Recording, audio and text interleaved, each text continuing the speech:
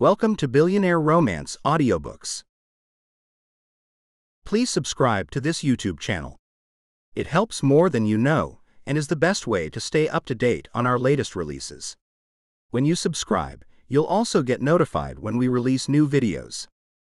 We also love hearing from our listeners. If you have any suggestions for future audiobooks, please feel free to leave a comment below. Or, if you want to say hi, we'd love to hear from you. Thank you for listening, and we hope you have a great day. Subscribe to this channel today and join the Billionaire Romance Audiobooks family. Dangerous Kiss, a Billionaire Romance Audiobook by Michelle Love. Narrated by Google Play Auto-Narrated Voice. Audio copyright 2023 BFA Publishing. Note: we edited this romance audiobook to comply with the YouTube content guidelines. You can grab a copy from Google Play Books if you want to get the unedited version. Blurb. The last thing my mind wanted was to fall for Cosimo De Luca. But my body and soul want to belong to him. Beautiful green eyes, dark curls, and a body I just want to wrap myself around. I want to become his so bad, but I carry so much baggage from my past. And why would a man like him care about me? Except, he's sweet, kind, and the way he looks at me. I can't stop thinking about him. Especially now that he's offering me everything I ever wanted. Did I mention he's my boss? Yeah, so not a great idea to get involved. I don't know if I should risk it all for this gorgeous man. Chapter 1. She reached out and touched his face as his steely gray eyes fixed on her. She felt him tense at her caress, but Lucy was glad he didn't draw away. Her fingers moved lightly over the craggy planes of his face, across the crow's feet at the corner of his eyes, tracing the fine lines of his cheekbones. "You are beautiful," she whispered, and a strange look came into his eyes. "Dear one, you are so young," his voice shook with emotion. "If you agree to this, know that I will strive to make you happy." He took her hand and kissed the back of her fingers. "But I know that my age may prevent you from ever loving me the way I would wish to be loved." "I don't see age," Lucy said, her blue eyes serious, her tone fervent. "I see experience, I see adventure, I see so much I could learn from. Surely love, real love, is based on more than a number." He stared at her for a long moment, then nodded. "Then it is settled." "Yes," Lucy said, drawing near to him, "it is settled. I am yours, Thornton. Yours." And she pressed her lips gently to his. "Cut. Okay, that's good. Let's move on." Cosimo De Luca's voice was weary, and the dark circles under his eyes obvious. Biba May shot the director a quick glance as she moved in to drape a robe around Stella's shoulders, but Cosimo was lost in his notes already. Stella, her blonde hair piled up under a 1920s Marcel wave wig, glared at Biba. "I'm freezing. Be a bit quicker next time." Biba said nothing. She'd learned a long time ago that rising to Stella's bait was never a good idea. Instead, she would just fix her dark brown eyes on the actress, and Stella would smirk. Biba never understood why Stella kept requesting her to be her assistant on set, but despite her nastiness, Stella paid very well, and having the odd cell phone thrown at her head was worth it. Besides, the second time Stella had gotten physical, Biba picked up the vase Stella had just hurled at her, and had thrown it right back, missing deliberately by an inch or so. Stella had been shocked, and then had burst into peals of laughter. Quid pro quo, Biba May.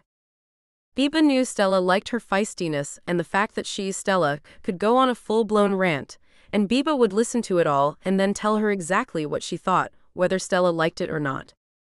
Which wasn't to say Stella liked Biba or anyone else, for that matter.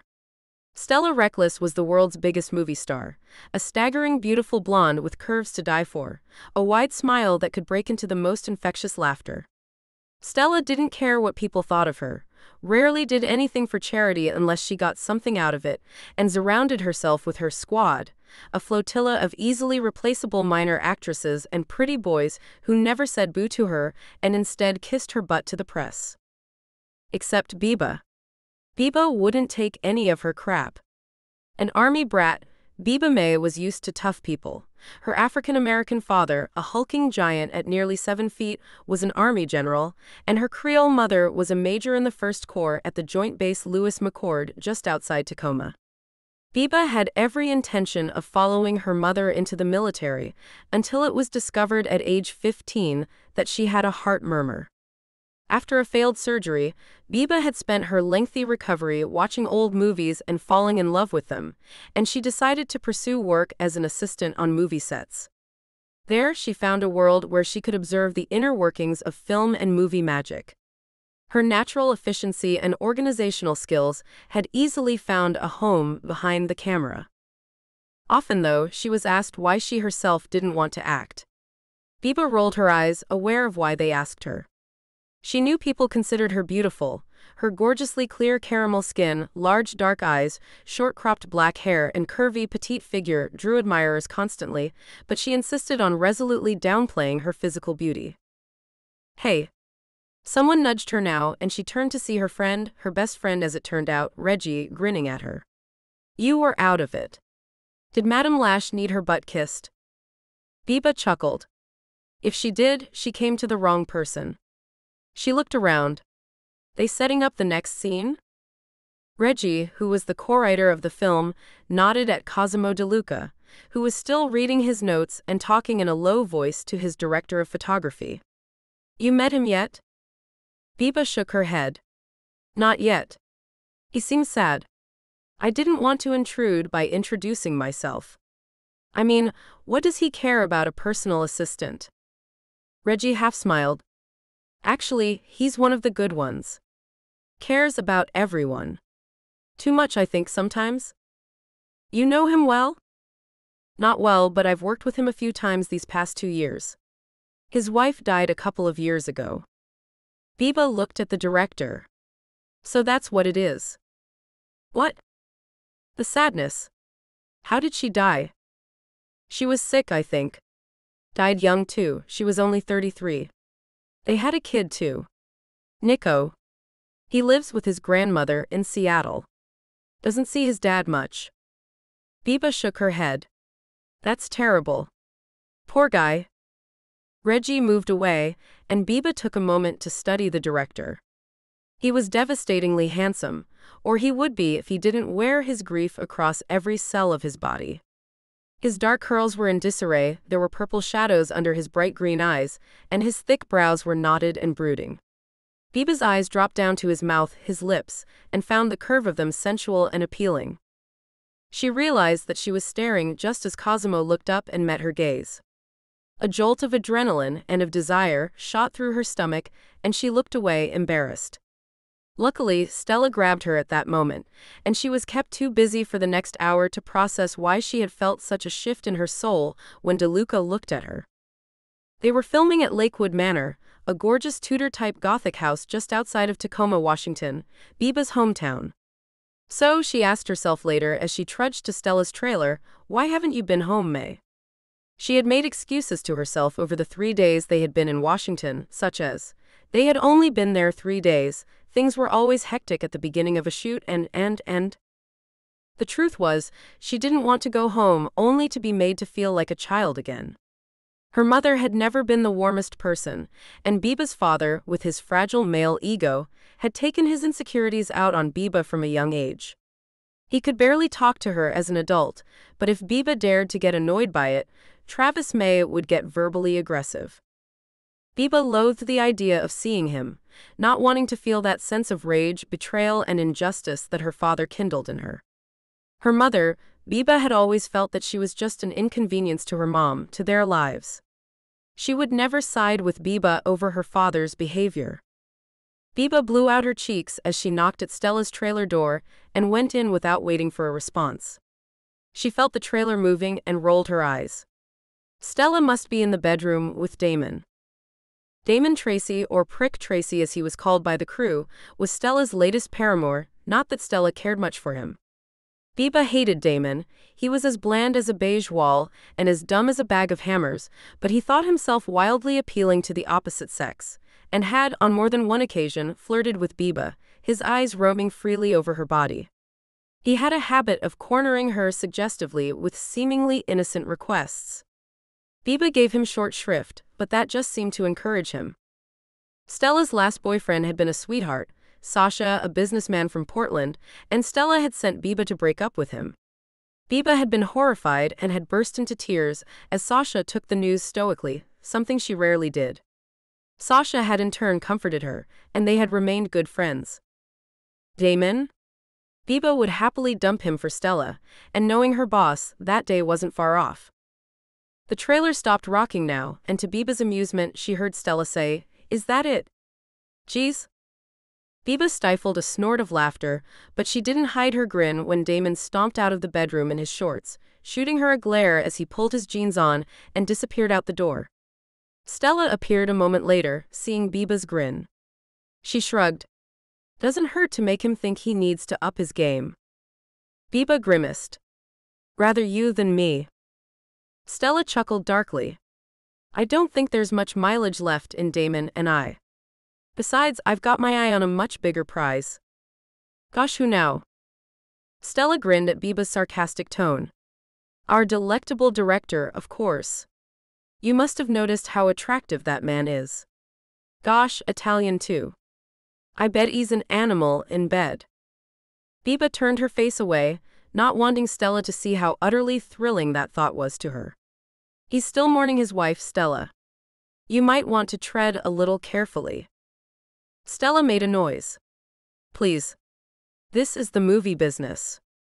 I bet he was sleeping with his leading ladies the second the wife was put in the ground. She had a point, but somehow Biba didn't think Cosimo De Luca was like other men. She changed the subject. Want to go over tomorrow's lines? Stella shrugged. Sure. Then you can help me with a plan to seduce Cosimo. He went through the day's filming with his DP, Channing, and his assistant director and co-producer, Lars, but he couldn't concentrate on anything. This movie wasn't his first choice to make, but at least he had close friends on the crew, friends that understood that his priority ever since Grace's death was to try to find common ground with Nico, their 16-year-old son. Cosimo tapped his phone screen and raised it to his ear. Hey, Mom. Olivia De Luca's voice was warm. "'Cause how lovely to hear from you. How's filming? First day. Always a strange one. We're shooting out of sequence, so the actors and crew haven't built up that chemistry yet. Same old, same old. How's Nico? Well, he likes his school, so that's something. After that trouble at Olympia High, I thought we would never get him settled. Just a shame we had to go private to find his niche. I'd pay any amount for that, Mom, so please don't worry." He hesitated. "I don't suppose he wants to speak to his dad today?" Olivia sighed. "I'll see, cuz, but don't hold your breath." There was a long pause, and then Cosimo heard his son pick up the phone. "Yo." Cosimo, relieved, chuckled. "Yo, back to you too. How's things?" "Cool. School's good." "Glad to hear it. What's been going on?" "Not much. Playing some football." Cosimo was surprised. "Really?" Nico gave a mirthless laugh. "Yeah, Dad. Surprise, surprise, your son's good at something." Cosimo's hands curled into fists. "Here we go. Nick, I've never thought you were bad at anything." "I don't know, I'm a pretty shitty son." "You are not." Nico had been like this since his mother had died. They'd kept a lot of Grace's illness away from Nico, and when she had died so unexpectedly, Nico had been away on a school trip. The last time he'd talked to Grace, he'd been distracted and had gotten irritated with her fussing, what he called fussing, over him, and had snapped at her. He'd never forgiven himself for that, and he'd never forgiven Cosimo for keeping the severity of Grace's illness from him. Cosimo felt the pain of that perceived betrayal every time he talked to or saw Nico. He was losing his son, and he knew it. "Whatever, Dad. How's the filming?" "Just got started. You know, if you wanted, you could come down here on the weekend, hang out, see what we do." There was a long pause. "I have a game this weekend." "Then I'll come to you." Cosimo had filming scheduled for both days, but he would let Channing direct them. Nah, you have work. Nico hesitated. Maybe the weekend after, I could come down on the bus. I'd like that. Cosimo felt a wave of hope flow through him. Love you, buddy. Yeah. Nico's voice had gone cold again. Later, Dad. Later, Nick. Cosimo heard the phone being handed back to his mother. Only Olivia DeLuca would still insist on a landline. Hello, darling. Hey, Mom. Nick says he might come down the weekend after next. I heard. That's wonderful, cuz. There was a long pause. Cosimo, try to be happy, son. I worry that you're going into one of your hermit phases. I worry you'll get depressed again. Cosimo rubbed his eyes. I'm fine, Mom, honestly. It's been 2 years, that's all. I want to know how to move past it, but I'm stuck at the moment. It'll work out. Open your heart again, son, Olivia said in a soft voice. Grace would want you to find love again. I know. Thanks, Mom. After he hung up, he half-heartedly made some notes before going out in the twilight down to the lake. The mansion was built alongside one of the biggest lakes in the area, and the surrounding area was tranquil this late in the evening. Cosimo breathed in the night air, the sharp cold of it revitalizing his senses. It really was a beautiful place to film. The estate itself had been converted into a bed and breakfast some years ago and refurbished to an exquisite standard. The movie studio had bought out the rooms for the duration of the shoot, and some of the cast and crew were staying in the bedrooms that weren't used for filming. Cosimo looked back at the mansion now, lit up and warm. He knew he should be grateful for this job, and he was. He loved directing, but lately he had been craving more solitude. Maybe his mom was right, he was becoming a grumpy old hermit again. He shook his head and began to walk down to sit at the lake's edge. He heard a dog bark and looked around to see a German shepherd, one he recognized as the caretaker's dog, bounding around a slight figure who was brandishing a tree branch. The other end was in the dog's mouth, and they were playing tug-o-war with it. He heard the woman laughing and pretending to growl at the dog, and squinting through the gloom, he recognized Stella's personal assistant. Biba? Was that her name? Teasing the dog and then rolling and playing with it on the grass. Cosimo smiled. Sweet. He watched for a few minutes from his lakeside seat. The girl saw him as she was about to turn and go back inside. For a long moment they gazed at each other, reading the other's expression, and he saw her give him a slightly embarrassed wave. He raised his hand to wave back, but she had already turned to go back inside. Cosimo turned back to the lake, but his mind remained on the young woman. He knew Stella Reckless was a mean boss, but this girl seemed to have the measure of her, and that intrigued him. He also knew Stella had been batting her eyes at him for the last 3 days, and he really didn't want to go there. Stella Reckless was not his type at all. He preferred nerds like him, girls that would talk to him about something other than Hollywood, parties, or the Kardashians. Grace had been the biggest science geek, and had been applying to NASA when she got sick. He sighed and got up, walking slowly back to the mansion. His mom might be on him to find someone new, but Cosimo knew she would have to be very special indeed. He watched the director walk back to the mansion before slipping back into the woods. He'd been delighted when he discovered they'd been filming here. Open woods, the lake, these would all make it easier for him to get closer to Stella. Soon he would contact her and make it known that he was there for her, in every way a man could be there for a beautiful woman like Stella Reckless. No one would stand in their way of their epic, once-in-a-lifetime love story, and gosh help anyone that tried. Chapter 2. Beebs, come on. A half hour won't make any difference. Rich Furlow, one of the movie set's security guards, openly sulked at Biba, who grinned back at him. Rich, and his joined-at-the-hip colleague Gunter, were some of her favorite people on any of the movies she'd worked on. Superb at their jobs, they had an irreverent and sometimes mutinous sense of fun.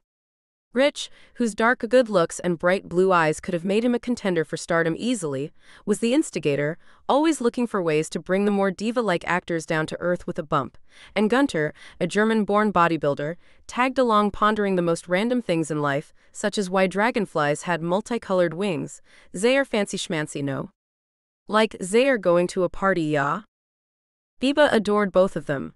The two men had been best friends since their college years, and in turn, they had taken her under their wing early on in her career. Gunter had a crush on Stella which remained resolutely unrequited, and so sometimes he would get drunk and wax mournfully about his lost love. Rich flirted outrageously with Biba, but they shared an almost fraternal bond, and now he was trying to persuade her to prank Damon, who Rich loathed. "Come on, Biba," he said again, his voice wheedling. "You know you want to." "I'm not crazy," gluing his mustache, Biba said firmly, trying and failing to keep a grin off her face. "Lila will kill me for ruining her makeup job on him." Rich snorted. "He needs it." Biba winked at him and went to find her boss. Stella was tapping her cigarette on the table in the trailer, her eyes locked in the middle distance. For a moment she didn't see Biba come in, then, after Biba had gotten tired of saying good morning and being ignored, she rapped on the table loudly.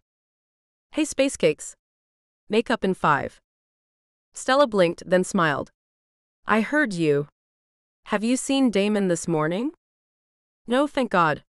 Biba stopped and narrowed her eyes at Stella. She knew this look of old. "Oh no. I know what you're thinking." "What?" Stella was all innocence. "You get this look on your face when you're gearing up to dump someone. As much as I detest Damon, you can dump him yourself this time." "I didn't ask you to do anything." "No, but you will." Biba busied herself with the new script pages that had arrived. She frowned. "Are the new pages pink or yellow?" "Shit, I can't remember." Stella ignored her. "Now that you mentioned Damon?" "I didn't, you did." Stella waved her cigarette at Biba, then lit it finally, blowing the smoke away from her assistant. It was one of the few courtesies she showed. "Perhaps it is time we went our separate ways." "Hallelujah." Stella studied her. "You really don't like him, do you?" "What's the matter, Biebs? Hate sharing me?" "Always," Biba grinned sarcastically, and Stella laughed. "No, he's just a creep. You could do better." Stella looked vaguely surprised at the compliment, but didn't say anything. "Well, next time I will. Our gorgeous director, for one thing. Cosimo De Luca, can you imagine getting reamed by that man? I bet he's packing too." Biba didn't answer, but the thought of Cosimo naked wasn't unpleasant, quite the opposite. Not that she'd ever tell Stella that. She remembered last night when she'd seen him watching her play with the caretaker's dog. He had looked almost happy, enjoying watching the fun she was having with the German Shepherd. Maybe he was a dog lover. That made him even more appealing. She pushed the thought of him away. Do not get a crush on him. Do not. It was ridiculous, anyway. She'd never spoken a word to him. When she'd given him that awkward wave last night, he'd looked so surprised that she had turned away, embarrassed, and almost run back to the manor house. "Hey Space Cakes," Stella's tone was annoyed, "are you listening?" "Sure." "See if you can get a read on De Luca's attitude toward me." "How?" "Watch him when I'm acting. See if he reacts in an admiring way." Biba started to grin. "So if he—" She pretended to do an obscene gesture with her hand. Stella cackled with laughter. She could always be won over with a dirty joke. A little subtler than that, but yes. Stella stretched out her long legs and bunched her long blonde hair up into a ponytail. "Right. Makeup." After Stella had left her alone, Biba tidied up the trailer and got out Stella's clothes for later, hanging them and steaming the wrinkles out of them. When she was done, she went to the craft service trailer and grabbed some granola and coffee. As she sat down, she felt someone tickle her sides and knew who it was. "Reginald," she said in an imperious voice, then grinned as he sat down beside her. Reggie kissed her forehead. "Good morning, beautiful." He immediately stole a spoonful of granola, his eyes twinkling behind his glasses, his thick, wavy blonde hair a mess as always. "Reggie, the food is right there," she moaned, but really she didn't mind. Reggie Quinn, screenwriter, music buff, fellow geek, was her best friend in the world, her person, the one she called at the highest points of her life and at the lowest. He had been the one to get her the job of Stella's assistant in the first place. They'd met when he came to her college to give a lecture on working in the movie business, and found Biba the only student willing to engage. He called her over afterward, and they'd talked long into the night at her favorite bar. They found so much common ground that they both joked that it had been love at first sight. Their friendship, however, had remained platonic from the start. Biba never sought out romantic entanglements, and Reggie seemed too happy being single. Both of them agreed they had far better things to do with their lives. And Reggie was her champion when it came to her writing, endlessly giving her feedback and encouraging her to submit her work to agents. Biba still didn't believe she would ever make it as a screenwriter, but she was grateful to Reggie's support in any case. Reggie balanced his chin on her shoulder, and she leaned her head against his. "How's the Wicked Witch?" Biba grinned. "Okay at the moment. She has a new plan." "Oh gosh. Who this time?" Reggie was rolling his eyes. "Cosimo De Luca." "Gosh," Reggie said, "poor guy doesn't stand a chance." "Right?" But suddenly Biba didn't want to talk about Stella seducing Cosimo. It gave her a weird, unfamiliar sensation of jealousy and pain that she didn't understand. She finished her breakfast and said goodbye to Reggie, heading toward the makeup trailer. As she rounded the corner, she suddenly rocked back, almost colliding with someone. When she saw who it was, her heart thumped against her ribs.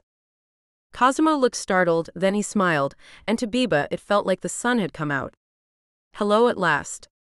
His voice was deep and rich, only a hint of an accent, but it sent her senses reeling. "At last." That made her stomach flutter. "Hello, Mr. De Luca. It's good to meet you." Not knowing what to do, she stuck her hand out, and his big warm dry hand closed around hers. There was a long hesitation as they both stared at each other, and Biba felt herself reddening. His eyes were intensely fixed on hers, such a beautiful green, and his lashes were thick and black and long. When his eyes dropped to her full lips for a second, Biba felt a thrill go through her. Gosh, he really was drop-dead gorgeous, and he was making her body feel things she'd never felt. "It's Biba, isn't it?" She nodded, feeling breathless. He smiled at her. "My mom used to model for Biba in London in the 60s. Lovely name." "Thank you. Is there anything I can do for you, Mr. De Luca? Like kiss you? Like run my hand through that gloriously wild mop of curls on your handsome head?" Cosimo smiled. "You're very kind, but no thank you." "And it's Cosimo, Biba. Are you looking for Ms. Reckless? I believe I saw her walking back to her trailer." "Thanks." She smiled at him and was gratified to see him nod. There were 2 rosy spots on his cheeks that surprised her, but maybe the guy was just really shy. She had heard that about him, and so far she'd seen no evidence to contradict it. He also seemed in no hurry to leave her side. "How are you enjoying the shoot? Not that we've been here long, but—" Cosimo was interrupted by the hasty arrival of Rich, who shoved something into Biba's hand and ran off, shouting, "Sorry, Biebs." Both Biba and Cosimo looked at each other askance, then Biba looked down. A half-empty tube of crazy glue. What was that about? Cosimo looked after the retreating and laughing form of Rich. Biba shook her head. She didn't want to get Rich into trouble. "Nothing. Sorry, Mr. Cosimo. I do have to get to Stella." Later, watching the scene between Stella and Damon on the set, Biba couldn't help but watch how Cosimo reacted to his actors. He was unfailingly polite, but knew what he wanted, explaining to them both carefully how he felt the scene should be played, but listening to their suggestions. Gentle, she thought to herself. He's a gentleman. Damon was fiddling with his mustache, scratching the skin around it, and Stella looked annoyed. "I don't want flaky skin in my mouth, Damon, thank you very much." Damon ignored her. "So damn itchy." "Gosh, haven't you ever had fake hair put on?" Stella eyed his hairline. "Looks like you'll need to in a couple of years anyway." Damon poked a finger into the mustache. "My lip feels numb." "Oh gosh." Biba's hand went into her jeans pocket to feel the tube of crazy glue. She shot a look over at Rich, who deliberately wasn't looking at her. Oh shoot. Her fears were realized a half hour later, when in the middle of a kissing scene, Stella broke away from Damon. Ew, what is that? Wath wath. Damon's speech was lispy and slurred, and he poked at his upper lip again. Wath the thuck. He tore the mustache off, making everyone wince and his lip bleed. Oh dear. Stella was both repulsed and amused. Damon's lip was 3 times the size it should have been. He looked like a duck. Chapter 3. Biba paled. Damon was obviously allergic to the crazy glue Rich had put on the fake hair. She moved behind the security guard and prodded him hard in the back. You idiot. Look what you've done, she hissed at him. How was I to know he's allergic? There was no guilt in Rich's voice, and instead he moved forward. Hey everyone, calm down. Anyone got an EpiPen? We might need it. In the meantime, I'll call medical. Cosmo sighed, his schedule out of whack now, his concentration broken. Okay people, that's a wrap for today. Damon, go get treatment. He turned and caught Biba's eye, and she was astonished to see him smirk and wink at her. Clearly, Cosmo had no time for divas either. Biba caught up with Rich later and punched his chest hard. Rich grinned. Sorry I dumped the glue on you, Biebs. I had to make a quick getaway. And frame me, you jerk. You know, in some war zones, crazy glue is used to close wounds, Gunter said thoughtfully. Maybe Biba should seal up your wing wong as punishment. He bit into an apple nonchalantly as both Biba and Rich stared at him. Thanks, guy. Rich said as Biba started to laugh. Maybe that's a great idea. Biba pretended to reach for Rich's fly. Come hold him down, Gunter, while I... Rich skipped out of her reach. Ha ha. Listen, in all seriousness, I am sorry. If Cosmo says anything, tell him it was me. Oh, I will, Biba said. I have no trouble ratting you out, you douche. Rich grinned.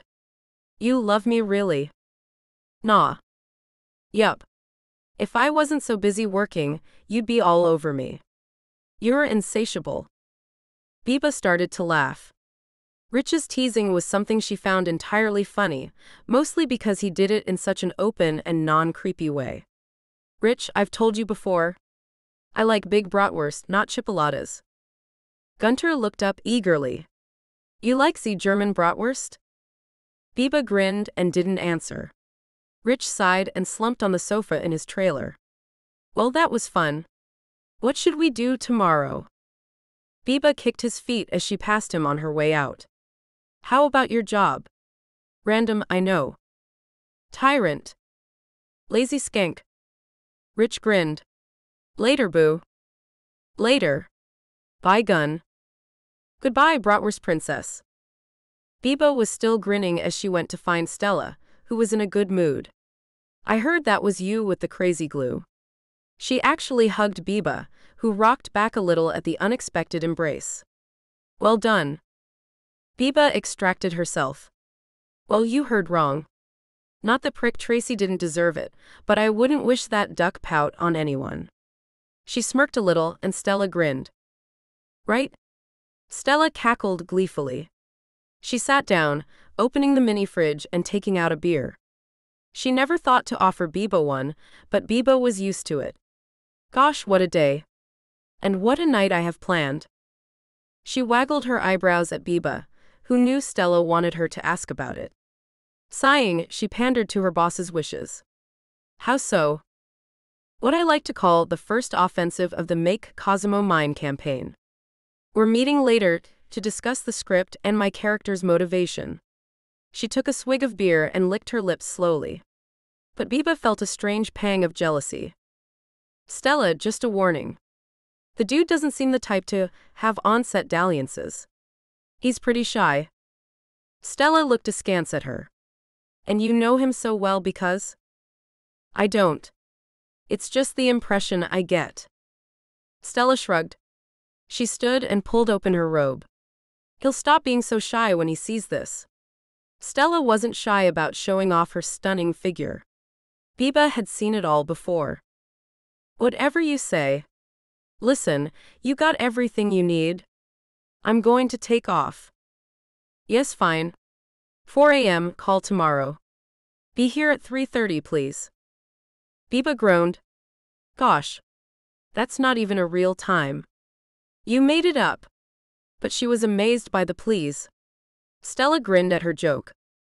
Believe me, I'd rather sleep in until noon too, but we have to film some scenes with the early morning light. She finally stopped and looked at Biba. Get some rest. You look exhausted. Geez, what was going on with Stella? She was never this nice unless, yes. Biba remembered now. Stella was always in a better mood when she was about to seduce someone. Biba didn't usually care, and she questioned herself why she did now. Fine. See you in the morning. Biba debated whether to go borrow the caretaker's dog again and go down to the lake, to walk the dog, she told herself, not to see if Cosimo would be there, but she was tired. Instead, she went to find Reggie. Weaving in between the trailers, she noticed it had gotten really dark just moments before she stumbled over some loose ground. She crashed down onto her knees, then gasped in pain as her right knee crunched against a stone. OWW, damn, ouch, ouch. She cursed some more as she clambered to her feet and tested her knee. It wasn't broken, but it still hurt like hell. Biba limped towards the manor house, but as she reached the end of the line of trailers, someone stepped out in front of her and blocked her way, and the light. Biba stepped back sharply in surprise, and then her pulse began to beat painfully as the figure reached for her. Seizing her by the shoulders, her assailant slammed her back hard against the last trailer. Cosimo chatted with Channing and Lars for a while, and then debated whether to go get some food. Deciding he wasn't hungry, instead he texted Nico to tell him he had arranged a car to collect him and bring him to the set the weekend after next. He waited for a reply, not expecting one so soon, but when his phone beeped, he hated the pathetic excitement he felt. It was only a text message, for Christ's sakes. His pleasure soon dissipated when he saw Nico's reply. Cool. That was it. Better than nothing, Cosimo thought, his heart sinking. What the hell would that weekend be like, with a monosyllabic teen in tow? Shit. Maybe he should have thought it through a little more. He wondered if he could persuade some of the younger members of the crew to help him out, help him find common ground. Rich and Gunter certainly would help. Nico would find their antics fun and cool. And what about Biba? She couldn't be more than 22 or 3 at the most. Gosh. So young. Cosimo was feeling every one of his 40 years lately. Today, although he couldn't really sanction the loss of his supporting actor for even one day, he'd finally been shaken out of the listlessness he'd been feeling by laughter. Gosh, he missed just hanging loose and laughing at silly stuff, anything, a dumb TV show, or just friends being goofy. He had seen the friendship, the kinship between Biba, Rich, and Gunter, also Biba's deep friendship with Reggie Quinn, the geeky, sweet, and Cosimo presumed gay co-writer of the film. He envied them the trust they had between each other, the connection. When Grace had died, he had let the friendships they'd shared slip away, unable to spend time with the people who had known them as a couple. It was just too damn painful. But now he wished he'd tried more. Maybe he should call 1 or 2 of them and test the water.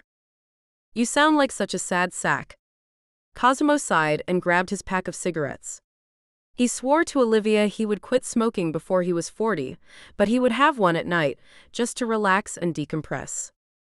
He walked out into the night air, turned towards the lake, and heard her scream. A hand clamped over her mouth, and the man's body pressed hard against hers. Biba's panic made it hard for her to identify her attacker, until he spoke. You little skank. Damon. Oh gosh. I know it was you with the crazy glue. What the heck did you think you were doing? It wasn't me. Now get your filthy hands off me. She tried to push him away, but he was twice the size of her, and the product of steroids. He shoved her harder into the trailer wall. No, I don't think I will. Not until you've made it up to me, and since Stella seems to have shut me out, you can take her place. Biba was terrified as Damon tugged her jeans down to mid-thigh. No. She wriggled and panicked, but he covered her mouth and said, Come on, Beauty, give it up. I know you're not sleeping with Quinn, so what's the difference? Please. Stop. No, I don't want this. I don't care if you don't want it, you little skank. Who the hell are you to decide? Biba clamped her thighs tighter together, and Damon, growling, punched her hard in the stomach. All the air was pushed from her lungs as she gasped in pain. Then, from out of nowhere, a whirlwind of rage and fury yanked Damon up and threw him bodily across the ground away from Biba, and then gentle arms were wrapping a coat around her. It's okay, sweetheart, we've got you. Rich, Gunter, detain this animal until the police get here. Reggie, go call the police, I'll take care of Biba. Through the fog of shock and terror, Biba realized it was Cosimo holding her so tenderly. She couldn't help but nestle into the comfort and safety of his arms. He picked her up and carried her into the manor house. The owner of the house took one look at Biba and rushed to help. Let's take her to the Lakewood suite, her gentle voice said. The bed's comfortable and there's a fire going. I'll make some tea. Cosimo carried her into the room as if she weighed nothing and set her down onto the counterpane. Biba panicked at the thought of him leaving her, but as he tucked the sheet around her, he stayed, his arms wrapped around her. It's okay, sweetheart. The police will be here soon, and we'll get you checked out by a doctor. He was stroking her hair away from her face, and she felt his lips press against her temple. Biba let the shock and terror seep from her bones. I'm so sorry, Cosimo, she said. I didn't see him coming. Don't worry, Biba. Damon won't ever bother you again if he wants to keep his career. He should be in jail. Did he hurt you? She nodded. But he didn't. I didn't let him. Cosimo moved so he could study her face. You did good. You did exactly what you were supposed to. There was a knock at the door, and Cosimo looked at her. Are you ready? She nodded. Please don't leave me alone. He leaned his forehead against hers. Never, he whispered. I'll never leave you. And in that moment, they both knew something had changed irrevocably between them. Chapter 4. The police interview was harrowing, hearing Biba having to relive what just happened. Damon was arrested, but the police warned them that with his connections and his money, he would be out on bail soon. Cosimo assured the police that security on set would be upped.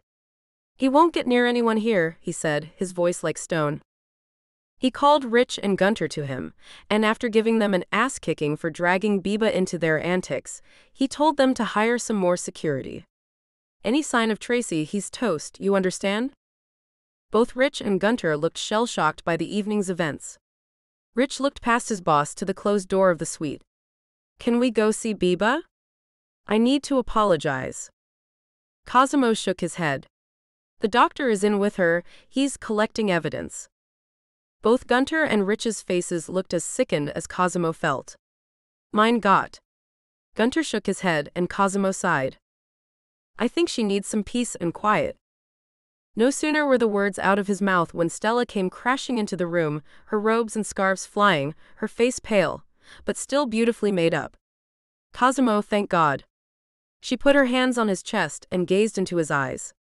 How is she? Is she badly hurt? Are you?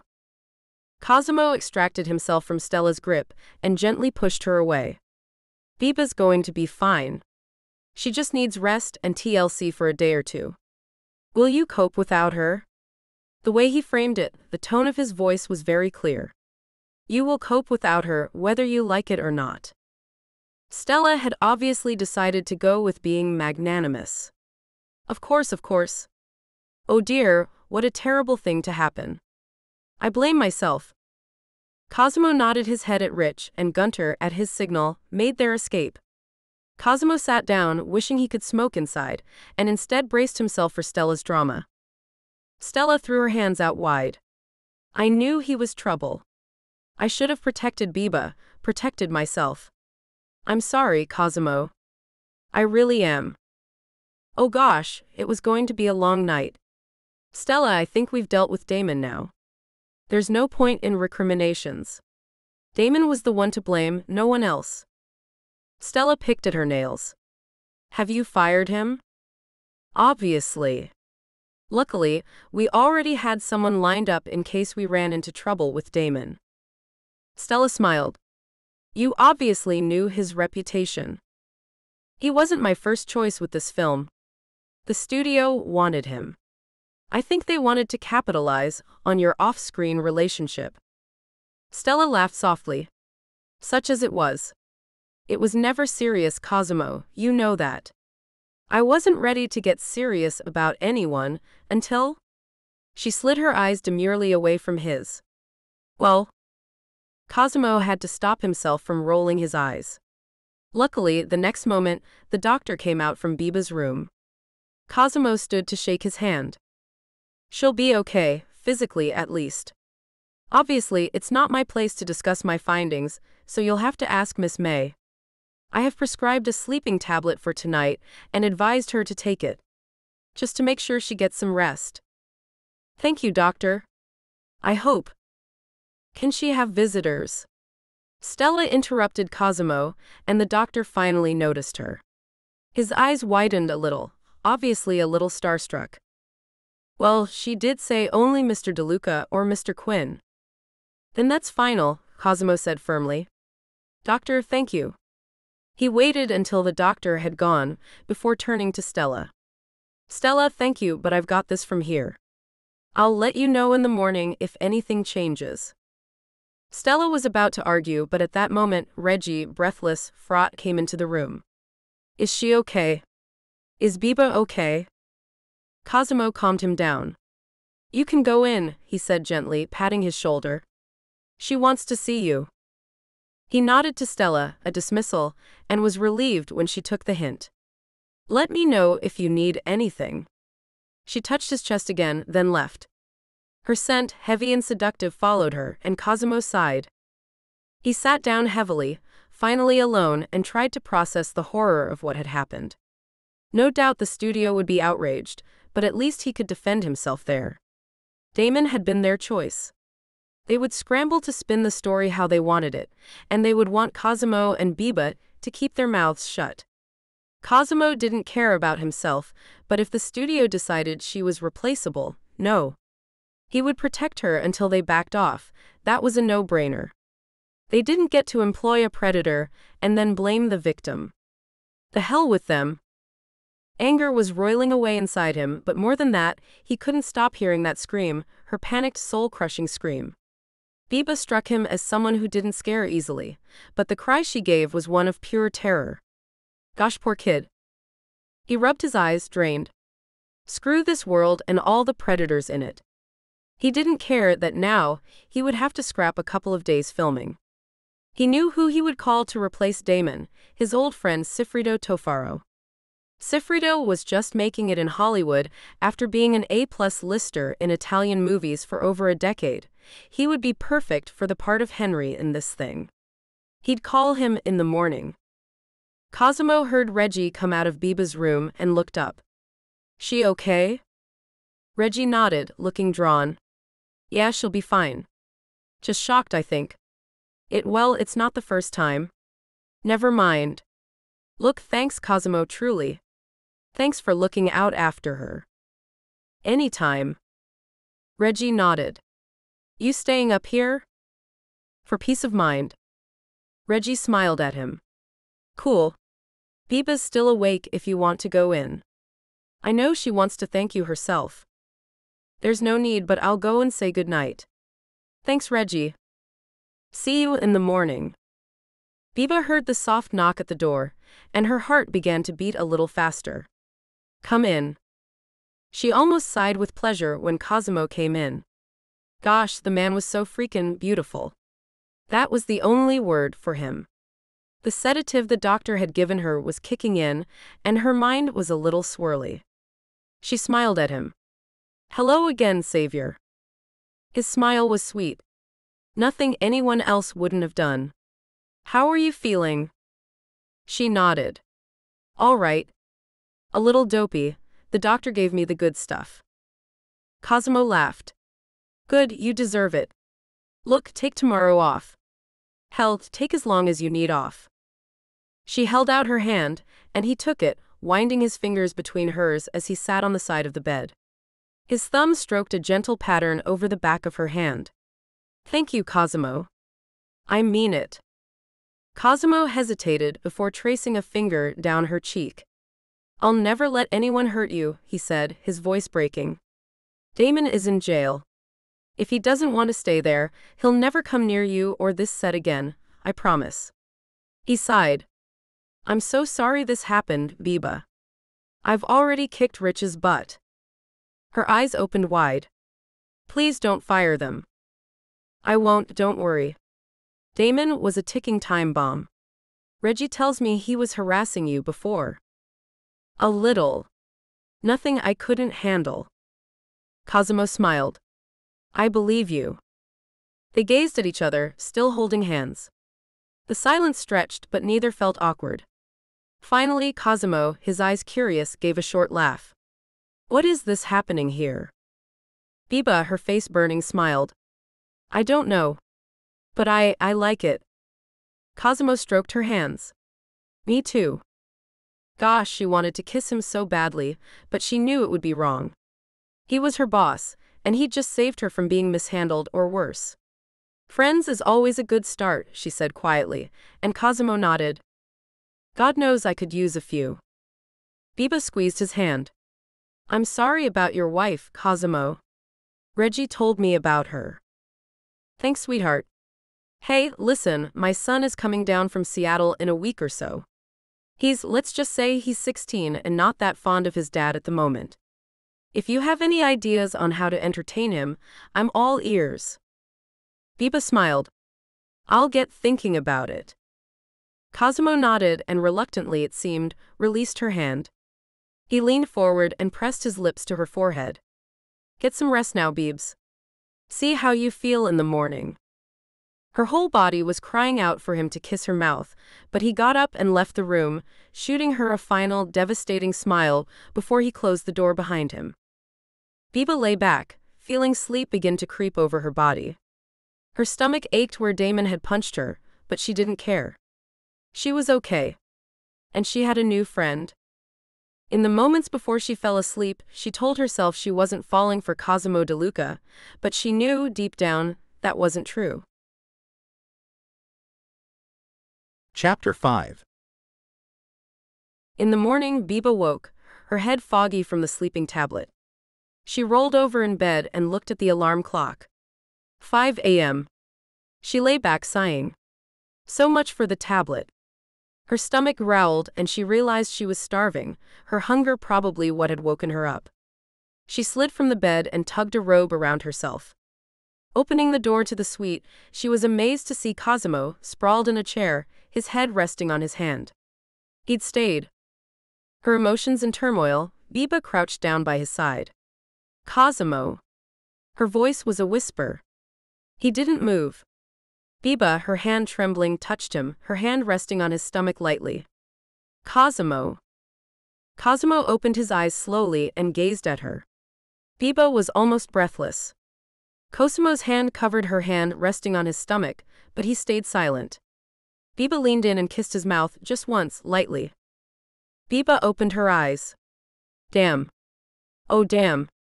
What a dream to have now, and damn her subconscious for waking her up before she could imagine what it would be like to sleep with Cosimo De Luca. She pushed the sheets on the bed back, her body a bit cold and stiff. Her stomach ached badly, and when she pulled her t-shirt up, she saw the bruised imprint of Damon's knuckles on her skin. Bastard. Biba rolled out of bed, giving a little groan. It was still early, the pale blue light of dawn peeking through the window. Biba pulled her sneakers on and crept out of the room.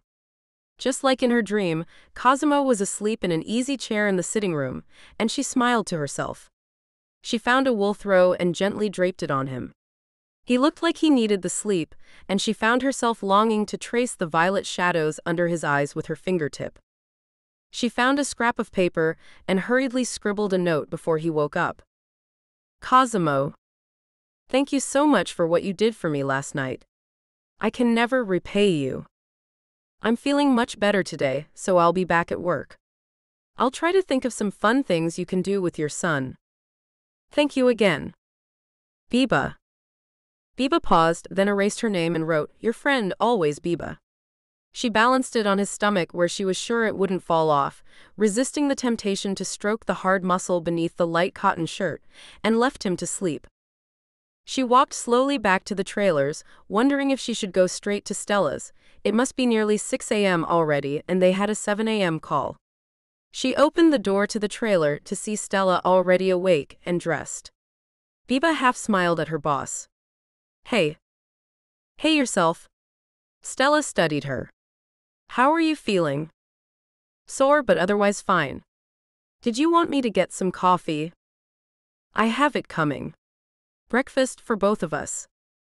Biba blinked. What? Stella smiled.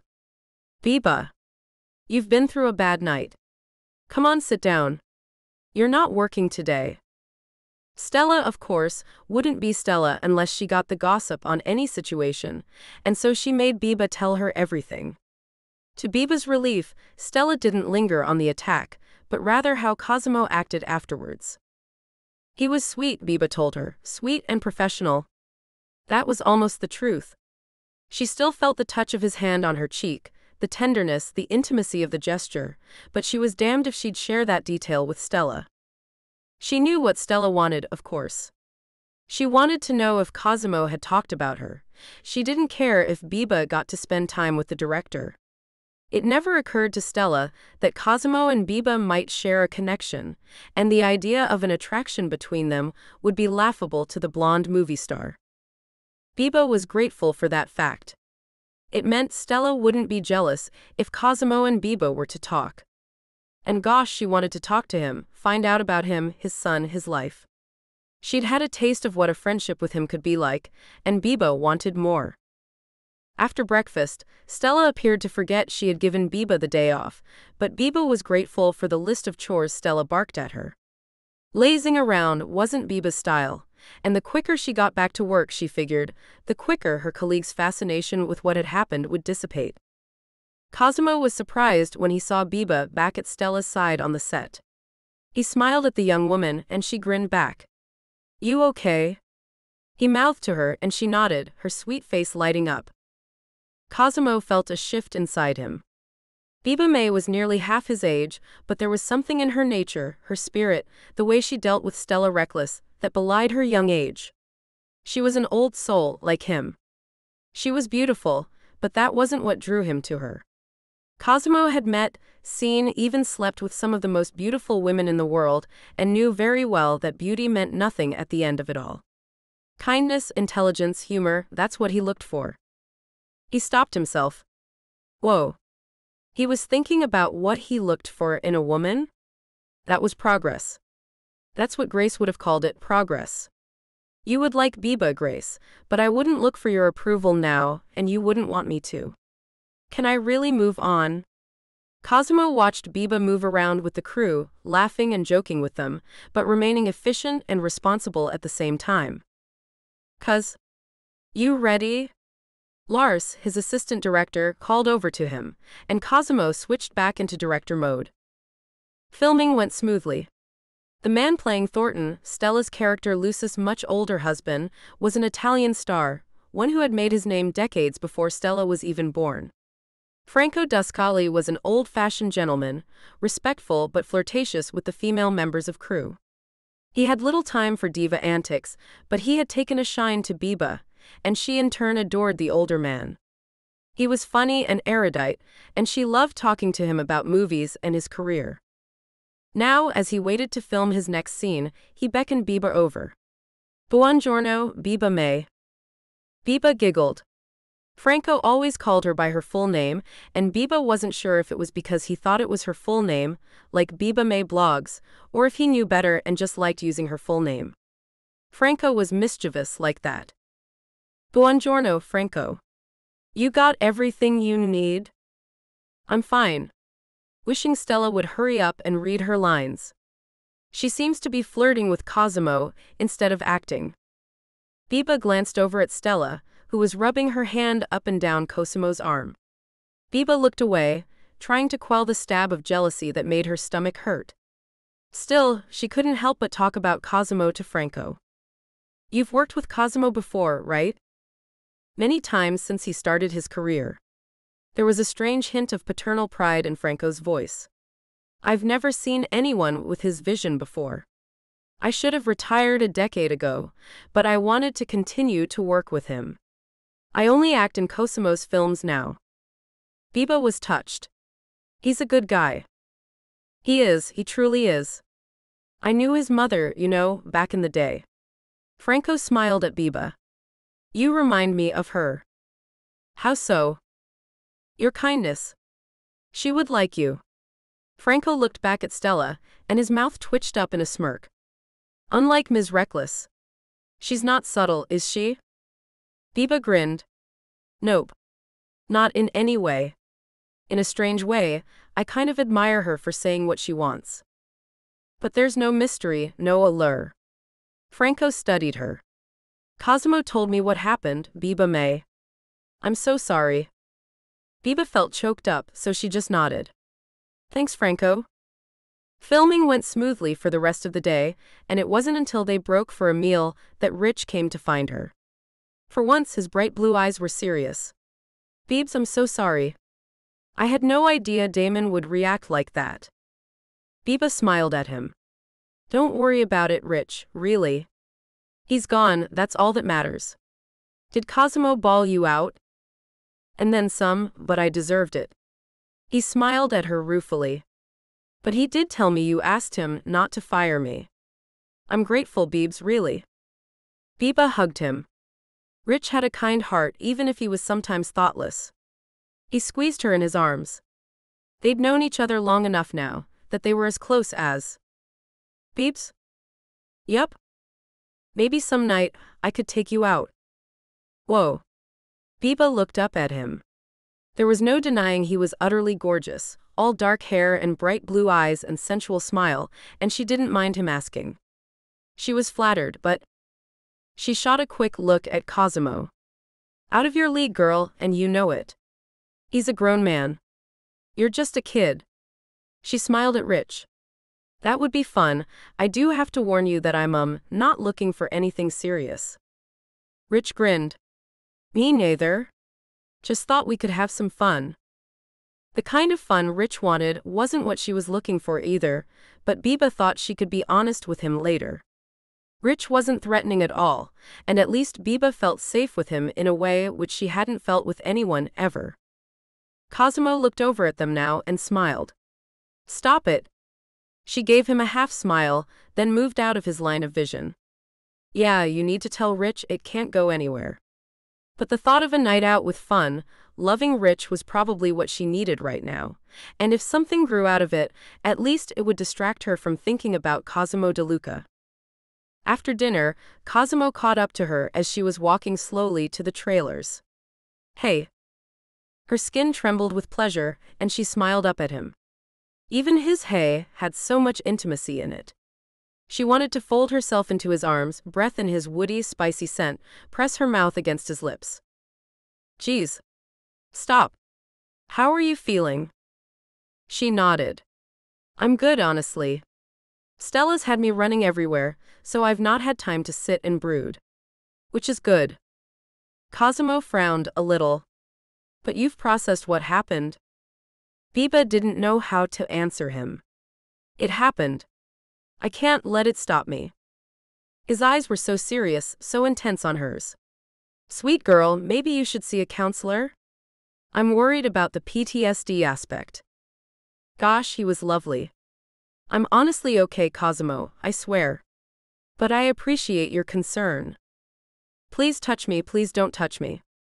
Biba couldn't look away from his gaze. Cosimo's fingers reached for her face, then dropped as if he realized what he was about to do. He looked away. There's a mist out on the lake. I'll be walking down there tonight about 10, if you and caretaker's dog are around. If you feel like talking. Biba could see his cheeks were a little flushed, and she felt her own face burning. She nodded. That sounds like something I could do. Gosh, the whole thing was so awkward and yet intoxicating. Good. See you later then. He smiled, the corners of his eyes wrinkling, then he nodded and walked away. Biba stared after him. Why the hell did this man have such an effect on her? He watched Biba May talking to Cosimo De Luca. That was interesting. There was clearly something going on between them if the way they looked at each other was anything to go by. Good. It would mean Stella's assistant would be distracted, and he could gain access to the blonde. She haunted his dreams and had done so since he was a teenager. He didn't care that she was a lot older than him. Once filming was done, they would go away to his cabin down in the Oregon woods, and there, with his knife, he would show her how much she meant to him before he joined her in the forever world of death. Chapter 6. It was darker tonight, the moon covered by clouds, as Biba walked down to the lake. She'd decided against bringing the dog, and she told herself it was because the dog would get bored if they sat around to do nothing but talk. Cosimo's smile when she saw him made her heart soar. "Hey," she said shyly. Cosimo nodded towards a little jetty away along the shore. "It's private." At the end of the jetty there was a small bench, above which a lamp sputtered out weak light. Cosimo took his sweater off and draped it around Biba's shoulders when she shivered. The cream-colored muslin shirt he had on was slightly see-through, and Biba had to look away from the shape of his sculpted chest, the flat stomach, the indentation of his navel. They sat down on the bench closely, her thigh resting against his. The mist hung around them in a ghostly white fog. Cosimo's arm was along the top of the bench, his fingers close to Biba's arm. If she moved just a little, it would be as if his arm was around her. She felt breathless and shy. Cosimo was studying her. "It's beautiful here, isn't it?" She nodded. "Gorgeous." They gazed at each other. Cosimo's eyes were somber. "Biba, if you knew what was going through my mind right now, but I'm so much older than you, and I'm your boss." "I know. Not that much older than me." Cosimo smiled slightly. "May I ask how old you are?" Biba thought about adding a couple of years to her age, but she knew she couldn't lie to this man. 22. He groaned and she chuckled. "Cosimo, you can't be older then." Then she remembered he had a 16-year-old son. "You must have had Nico very young." "Barely a teen." Cosimo laughed, his smile lighting up his face. "Gosh, you're nearer his age than mine, and—" Biba moved in and pressed her lips to his, unable to hold back any longer. Cosimo kissed her back, his fingers sliding into her hair, his lips tender against hers. When they broke away, they were both breathless. Cosimo closed his eyes and leaned his forehead against hers. "We shouldn't have done that, but gosh, I'm glad we did." Biba cradled his face in her palms. "I've been dreaming about it since last night." "Me too. I'm just scared it makes me a dirty old man." They both laughed. Cosimo took her hand and pressed it against his chest, over his heart. "Feel that? It hasn't beat like that since Grace." Biba nodded, comfortable talking about Cosimo's wife. "I'm honored." "Gosh, you're beautiful," he whispered. "Biba, we're going to go back to my room, and we're going to talk. Okay?" She nodded, but knew in her heart he was about to tell her that they couldn't continue. She felt like crying.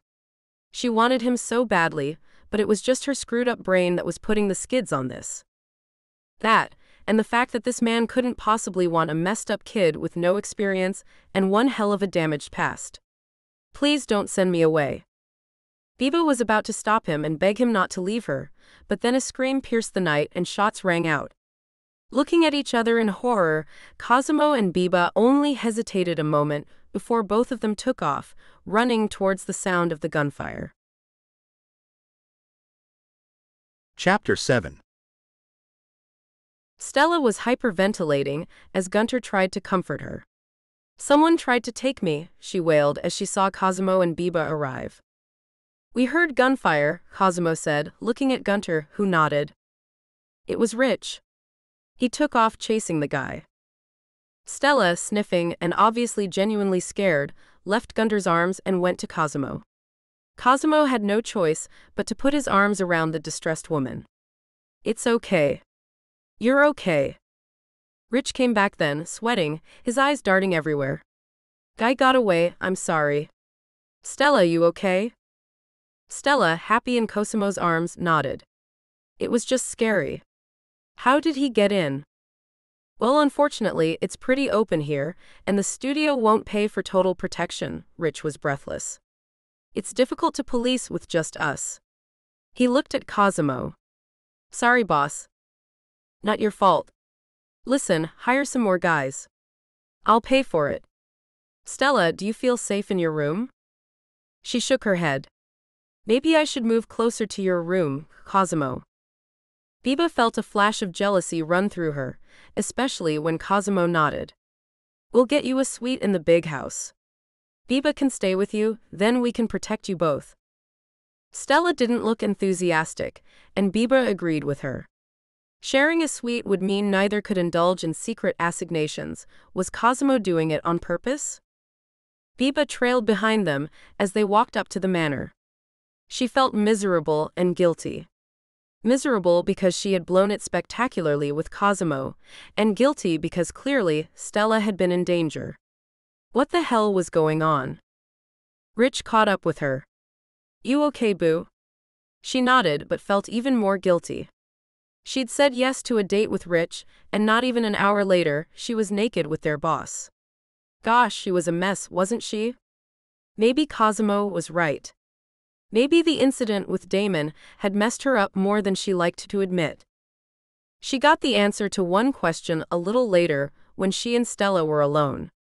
They were changing for bed, Stella walking around completely naked, Biba shimmying into her shorts and t-shirt discreetly as always. She felt Stella watching her. Were you and Cosimo together earlier? Stella was smoking a cigarette, blowing the smoke out of the window. You seemed to arrive at my trailer at the same time. Ah. So, Stella had been watching them. I was down by the lake at the same time is all, Biba said casually. We just said hello when we heard the gunshots. She was amazed at how easily the lie slid from her lips, but she really didn't want to deal with Stella's jealousy tonight. Huh. Stella was fishing, Biba could tell. I didn't know you two were on chatting terms. He was being polite. He's right to withdraw, she thought, but the idea of being distant with him now was making her chest hurt. She finally fell into a fitful sleep, only to be woken by Stella a couple of hours later, showing her the note that had been sent to her. My darling Stella. Know that tonight was just the beginning.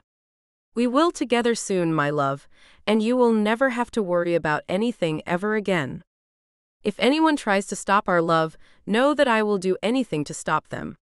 Anything. Your director, the security teams, that pretty assistant of yours, all of their lives will be forfeit if they try to stop me. Soon, my darling. Soon. Cosimo had called in the FBI, and they had agreed. Guy's a nutball, Luke Harris, the FBI agent, said with a nod to them as they all gathered in the manor's dining hall. Luckily for you, nutballs are our thing. Biba hid a smirk at the agent's words, shooting a look at Reggie.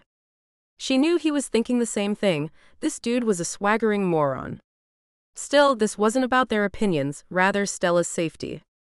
Biba didn't even register that she too had been threatened until Cosimo spoke up.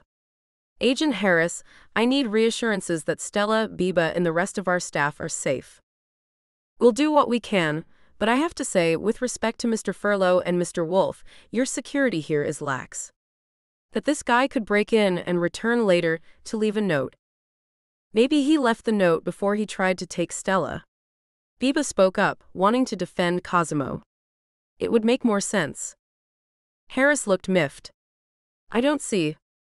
It would make more sense. After all, he threatened to take Stella and then tried to do exactly that. Perhaps Stella didn't get the note before because it was at the manor's reception? Cosimo's voice was smooth, but Biba detected anger in his tone. She was grateful for the backup. Harris cleared his throat, 2 spots of pink appearing high on his cheeks. We'll check it out. But what I said about the security stands. You need to beef it up. Already in motion, Cosimo shot a look at Rich, who nodded. We have 10 more security guards, and the manor house has offered to close down completely to outside people. It's a start. Harris looked back at Biba and Stella. Be vigilant, little ladies. Don't go anywhere on your own. Biba's eyes narrowed and Stella looked angry. Such good advice, Agent Harris. Our tax dollars well spent. The sarcasm went over his head, and he left shortly after. You asked for miracles, Theo.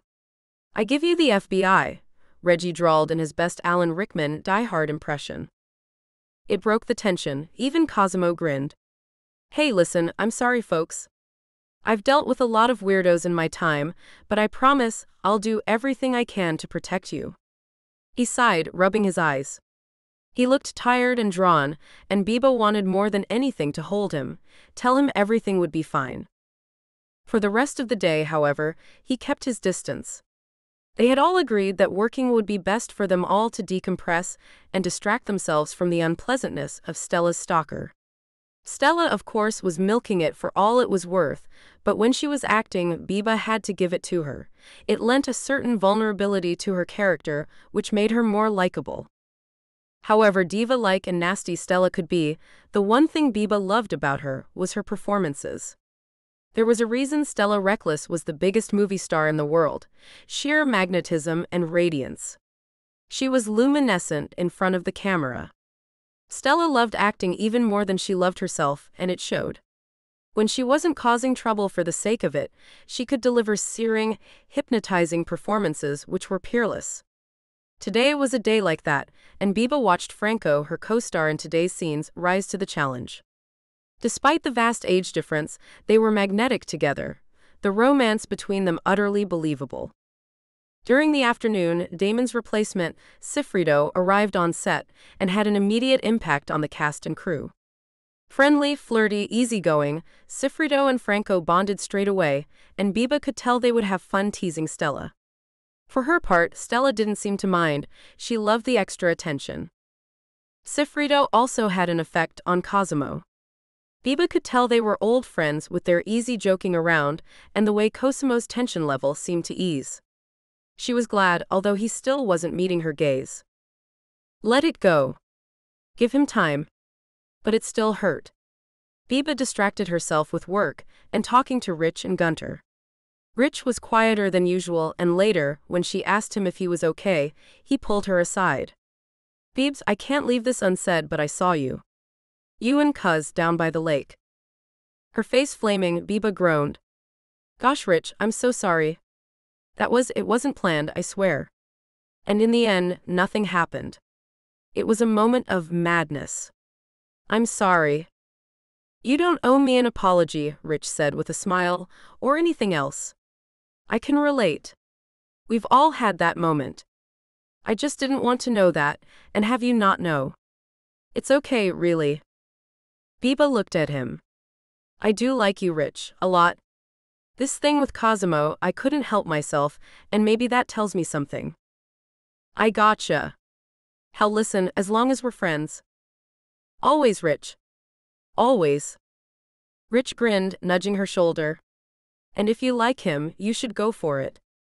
Cuz is a good guy. I don't think there will be a repeat of what happened between us, but thanks.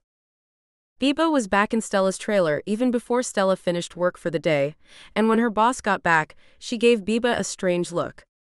Biba looked up from her laptop. Oh, sorry, was I meant to bring you something? No, it's fine. It's just unlike you to hide away in here. Not hiding away, just catching up on emails. Even so.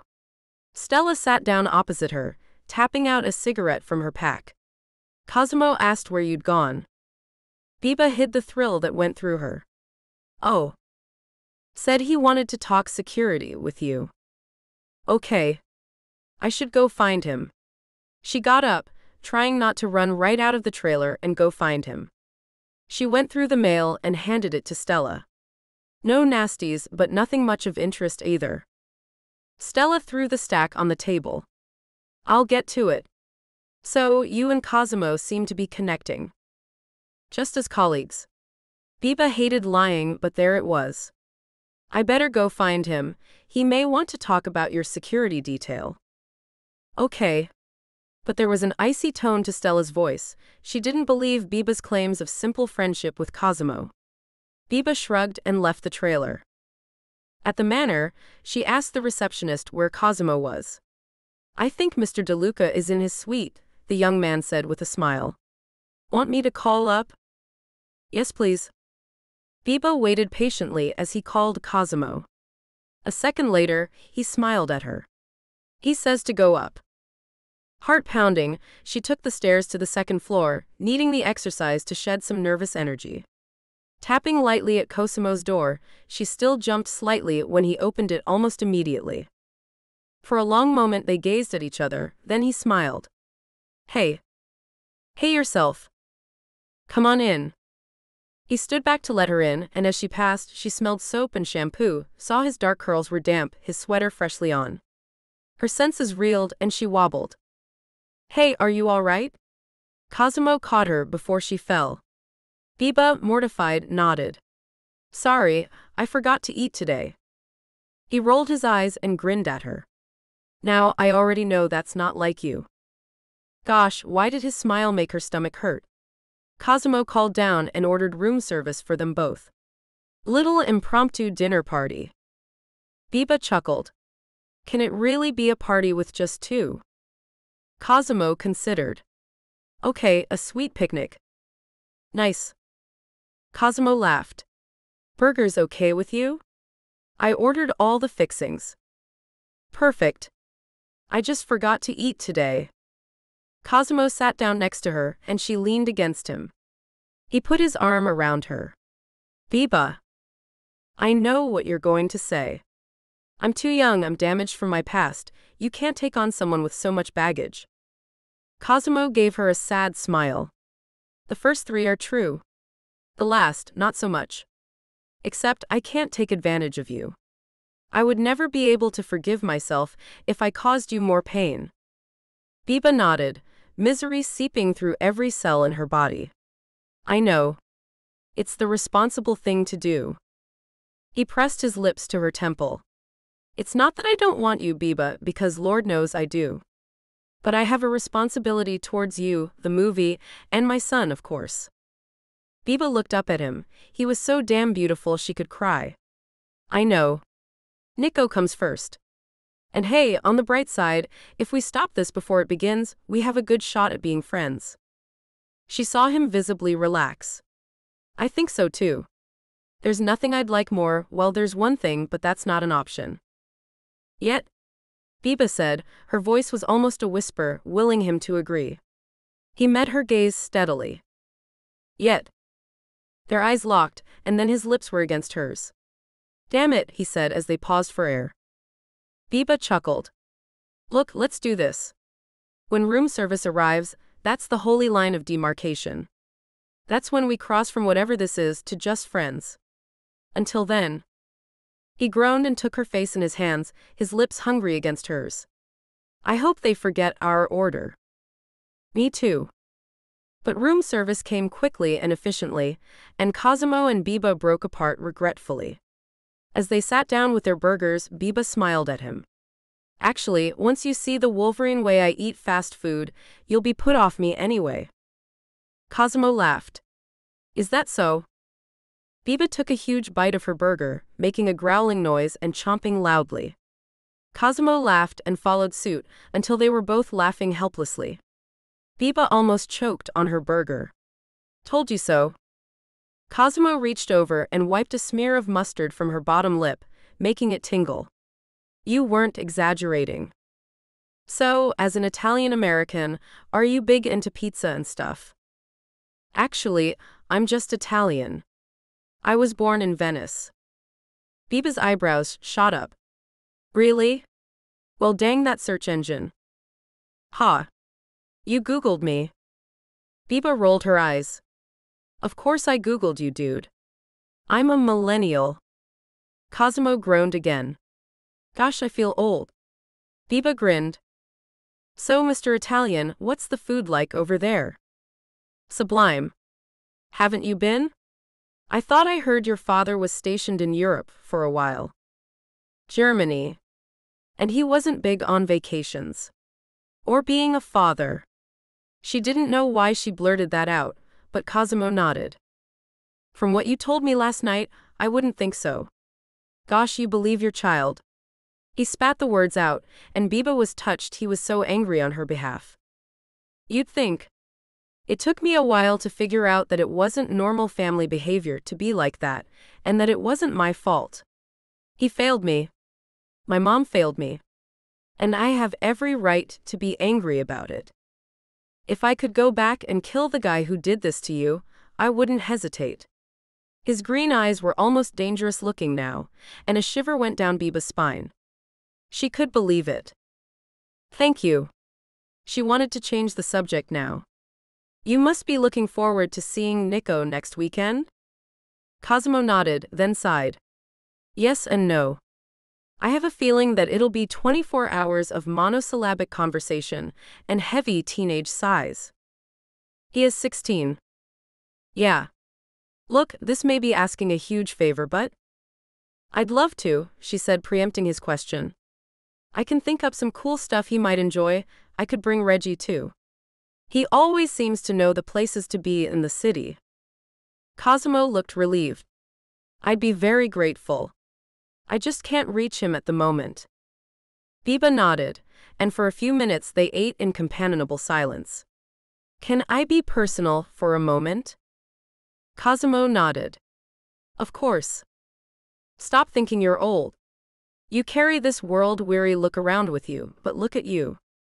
You're only 40, and you look 15 years younger than that when you smile. I know losing your wife must have been the worst, the absolute worst. But she would want you to be happy, cuz. Biba blushed scarlet after her little speech. Who was she to lecture this grown-up? But he smiled at her. You're good at this friend thing. I try. Cosimo reached over and linked his fingers with hers. Biba could barely stand the tension between them and slowly withdrew her hand.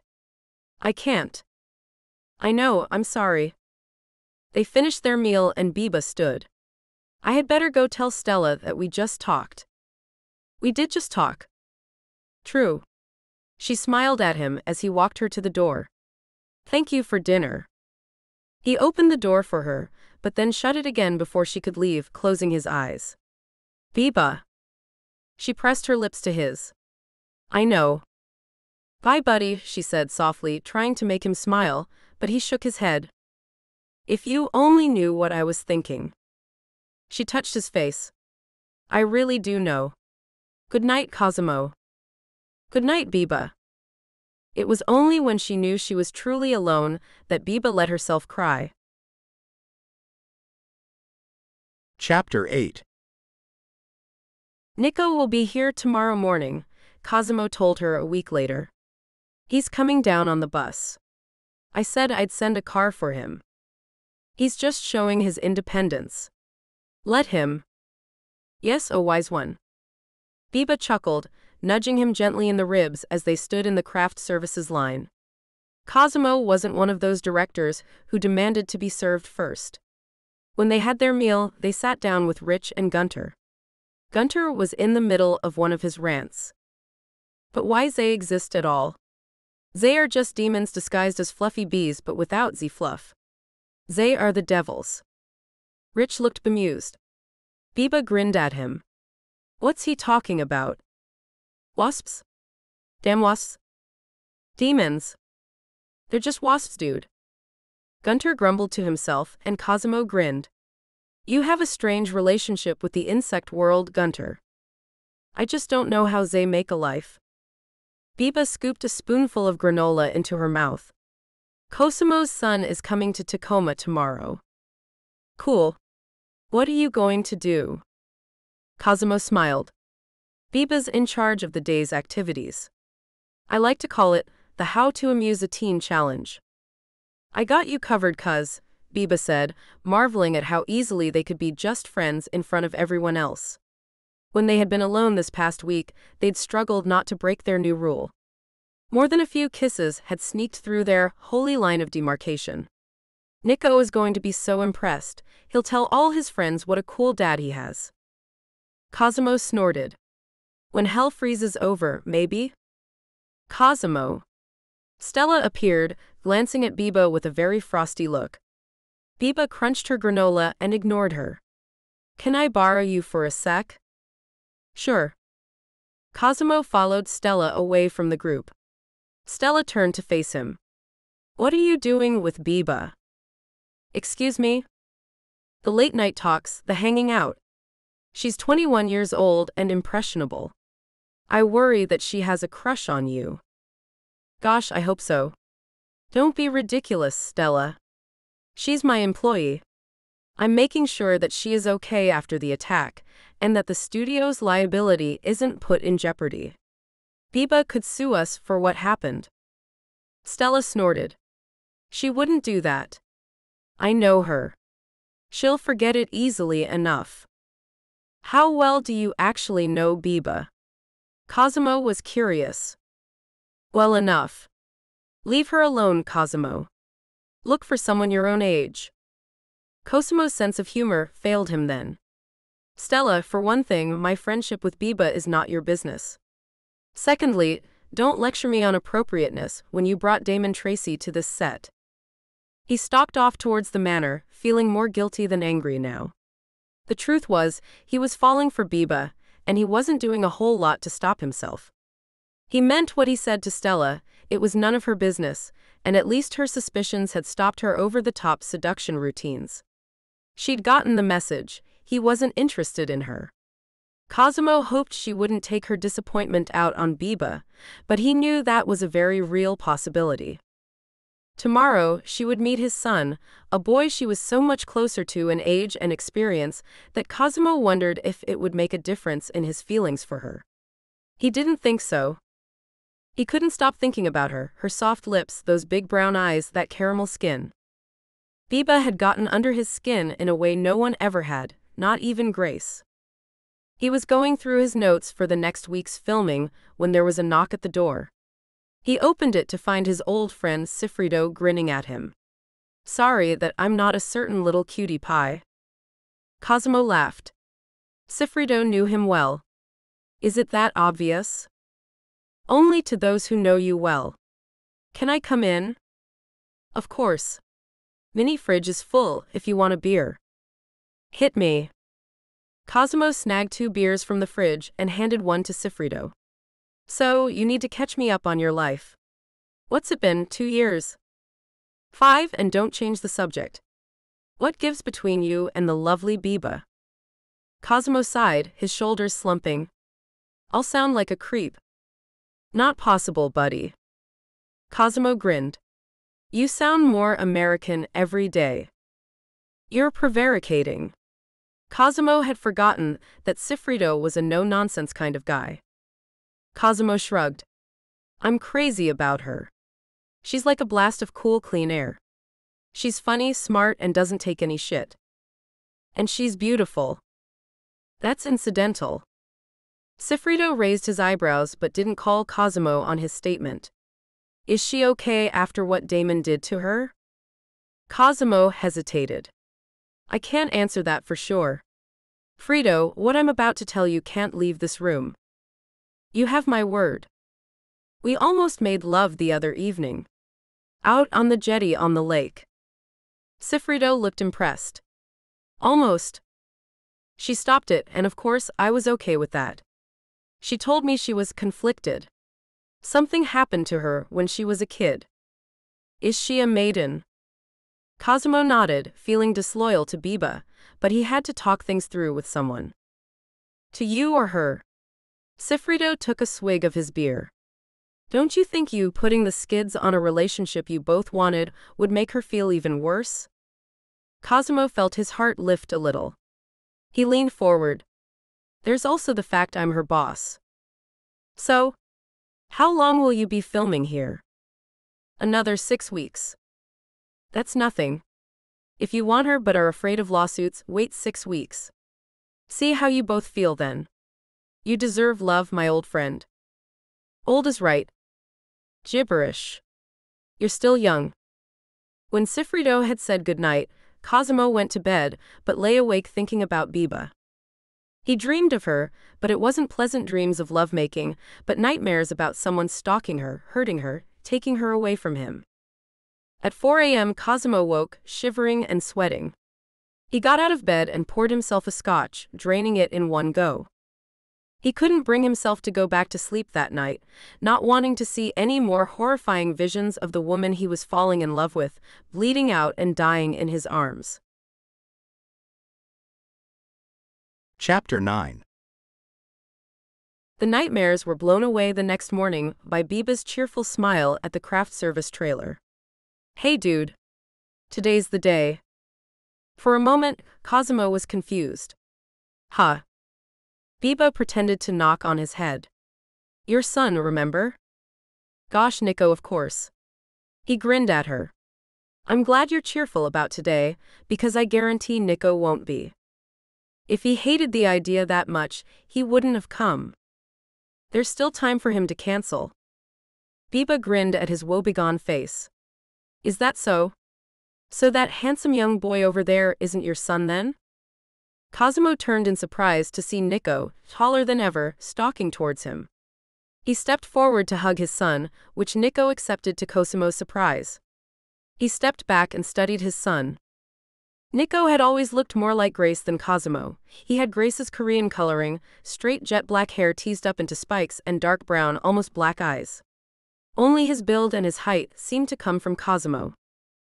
Cosimo stepped away and introduced his son to Biba, who held out her fist for a bump.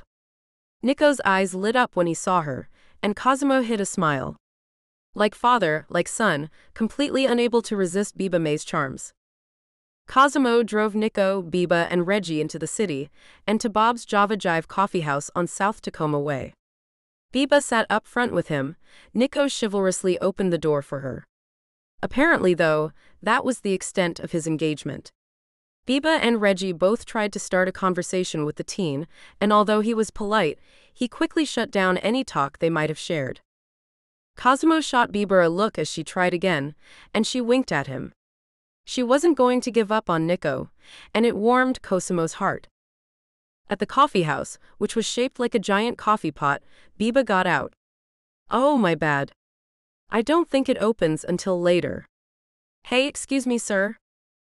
Cosimo watched her walk up to a man who was washing the outside windows of the place and converse with him for a few minutes. Working her magic again, she came back to them. "He says he can only do filter coffee at this hour, but he'll let us in as a favor." As Reggie and Nico got out of the car, Cosimo took her arm. "You are amazing," he murmured, and she beamed at him. "I shamelessly dropped your name." "It worked." Cosimo laughed and reluctantly let go of her arm. He wanted to hold her hand, but it would be inappropriate, especially in front of Nico. As they sat in the coffeehouse chatting, Nico seemed to thaw a little, a very little, but still looked bored. Biba nudged him with her elbow. "Come on, dude. This place is awesome." Nico nodded reluctantly. "It's okay. Man, you are hard work, you know that?" Biba grinned at him to soften the judgment. "You're such a teenager." That got him. "Dude, you're like 5 seconds older than me. Try 5 years. You know what happened to me when I was 16? I learned the art of conversation." She crossed her eyes at him, making a face, and Nico chuckled. The sound of his son laughing made Cosimo's heart hurt. He hadn't heard that sound in years. "So," he said carefully, not wanting to break the mood, "where have our tour guides planned for next?" "Well," Biba said, "we assume that you and your friends have done pretty much everything in Seattle, so Reg and I researched some places to go. Fall City for starters. Treehouses, dude." Nico nodded. "Grandma took me there last year." Biba's face fell. "Really? Dang, I was looking forward to that." Cosimo grinned at her sulky face. "I'm sure Nico wouldn't mind going again." "No, it's okay. I can go another time." Reg?" Biba looked at her friend helplessly. She'd clearly set her heart on the treehouse. Cosimo told himself he would take her there one day. "It's a drive, but we could go to the observatory at Goldendale." Nico shrugged. Space not your nerd thing? Okay. Reggie was flicking through his phone. We could catch a seaplane up to Friday Harbor? Done it. Cosimo shot a warning glance at his son, who ignored him. Look, it's okay, Nico said. We can just hang out at a mall or something.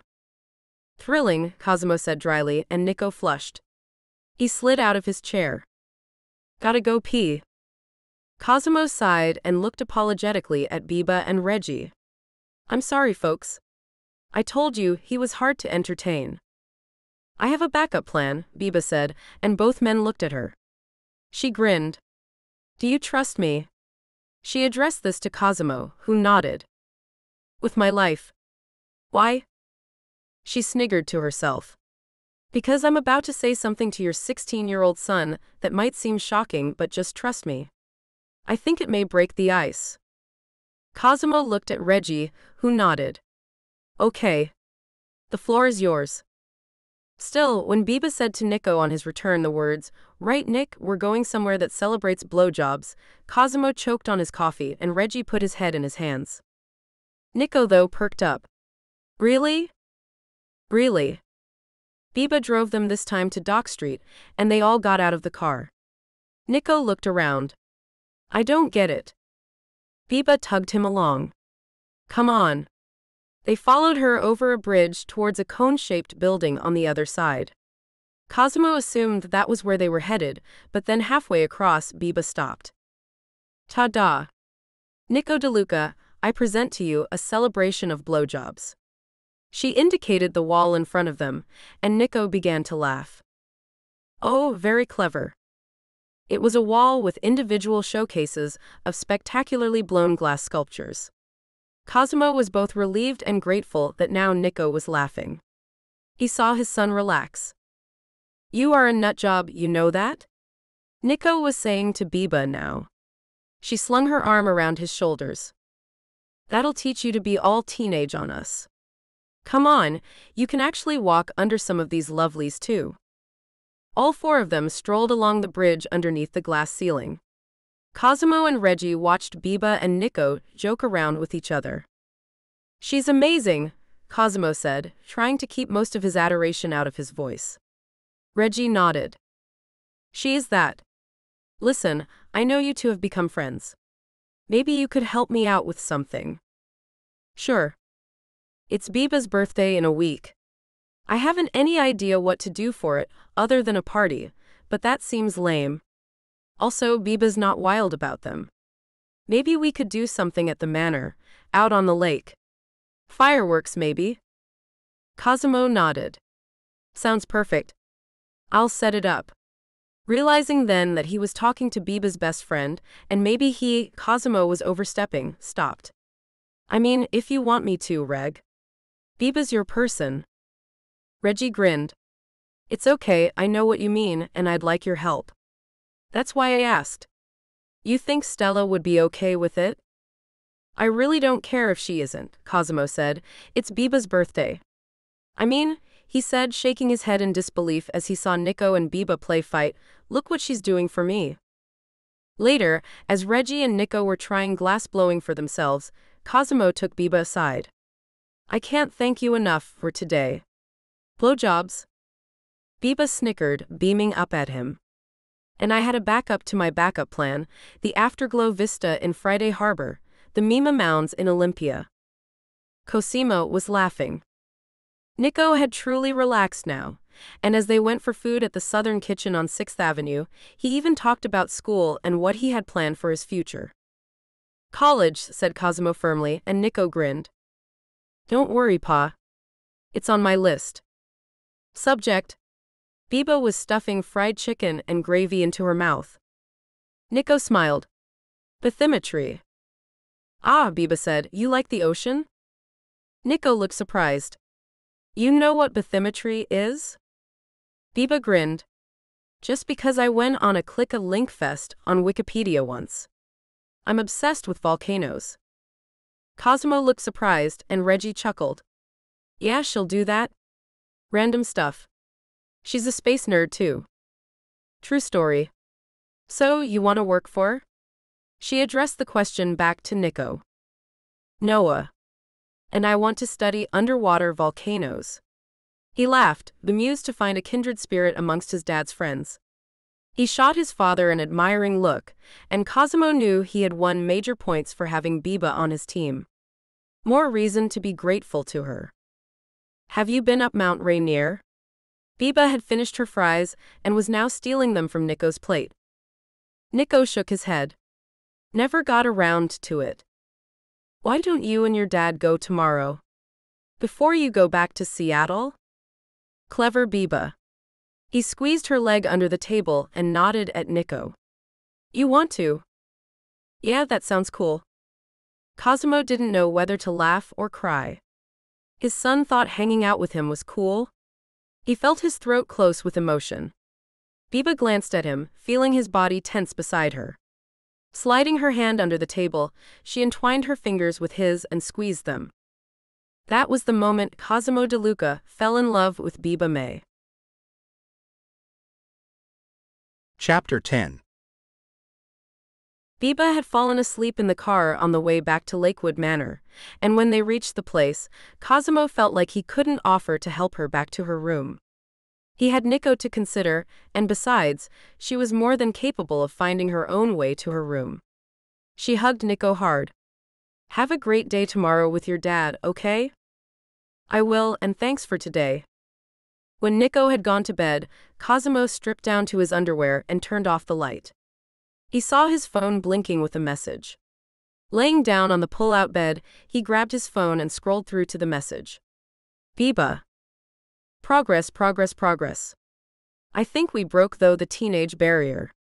BXX. Cosimo chuckled softly. All thanks to you, my lovely Biba. I can't thank you enough. CXX. There were few moments before she replied, and when he read it, his heart began to beat faster. Show me. Tomorrow night. Show me. And that was all she needed to say. Chapter 11. Biba jiggled her legs under the dinner table so much that Reggie actually held her knees down. Why are you so hyped up? Biba felt her face redden. Because tonight is going to be my first time with the man of my dreams. Nothing, just excess energy. Good day yesterday, huh? Very. Nico's a good kid. Can't see any of Cosimo in him, can you? Biba thought about it. Didn't notice. He's fun when you break the ice. That's like Cosimo. Reggie studied her, his brown eyes searching her face. You like him? Who, Nico? No, Cosimo. Think I didn't notice the chemistry between you? Biba said nothing, but she could feel her face burning. Reggie nudged her, lowering his voice. Go for it, Biebs. He's obviously into you. Not yet, but later tonight. Gosh, she had to talk about it to someone. Come with me. They walked down to the lake and sat on the same jetty where Biba and Cosimo had almost made love. She told Reggie about that night. He grinned widely. I knew something was up with you. But you didn't go through with it. She shook her head. No, my big dumb brain stopped it. And when I told Cosimo why, he kind of backed off. Not that he wasn't kind. Well, now that's admirable. He did exactly the right thing. Except what? Biba flushed again. At this rate she'd be scarlet all day. Tonight. Reggie looked surprised. You're ready? Biba nodded. I'm nervous, of course, but I really believe I can do this because I want to do it so badly. And I trust Cosimo, Reggie. You know how much of a big thing that is for me. I do, honey. Reggie hugged her. I'm really happy for you, Biebs. This is one of those moments. It is. They looked out over the lake in companionable silence for a few minutes, then Reggie tickled the back of her neck. Biebs? Have you seen your mom and dad since we've been in Tacoma? She shook her head. No. The base is less than a mile away. I know. She turned to look at him. I have no feeling for them, Reg. No love, no hate, just nothing. They lost the right to call me daughter when they didn't believe me. Biba looked away again. The bastard was later arrested for doing the same thing to 3 more children. Did you know that? Reggie shook his head, his eyes serious. I didn't. My parents never called to apologize. Not once. They would have known about the arrest, too. So, Reg, that tells me everything I need to know. End of subject. Fair enough. Reggie kissed her cheek. Love you, Bugs. Love you too. She drew in a shaky breath. Gosh, why am I so nervous? Because Cosimo means something to you, Reggie said fervently. That's good. That's perfect. Don't worry, take it easy. Relax, boo. This is a movie set. Makeup has a drawer full. Biba grimaced. I wish I didn't know that. Reggie got up and pulled her to her feet.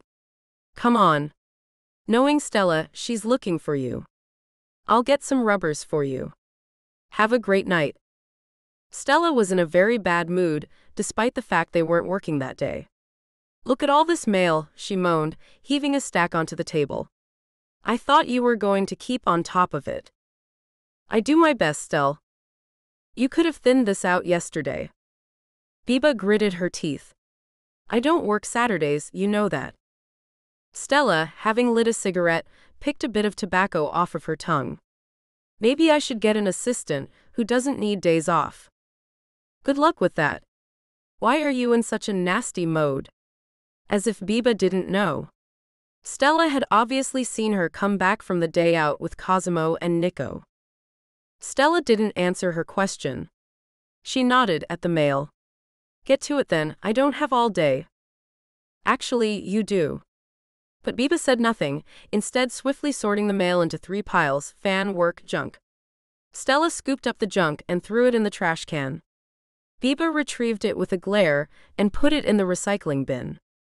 Mini battles were what their relationship was based on. Stella started to look through the work pile. Wow. The Weinstein Company, no thanks. She dumped that one in the trash with a flourish. Biba nodded. That was something they could agree on. She looked through the fan mail, weeding out anything that needed a reply or a signed autograph.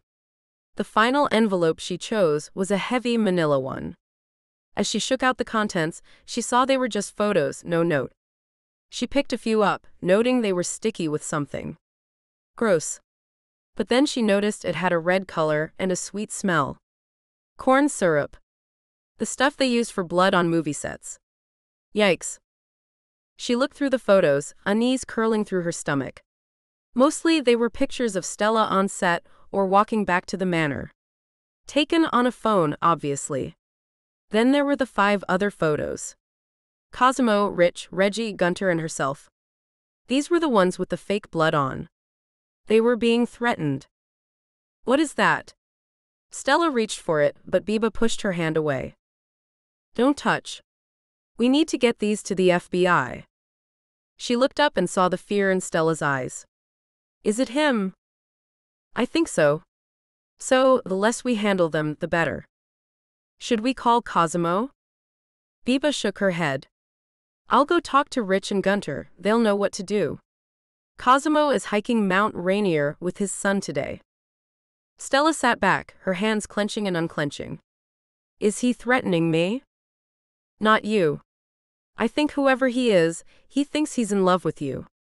This message is really for the rest of us. We get in the way and we're. She drew an imaginary knife across her throat, and Stella blanched.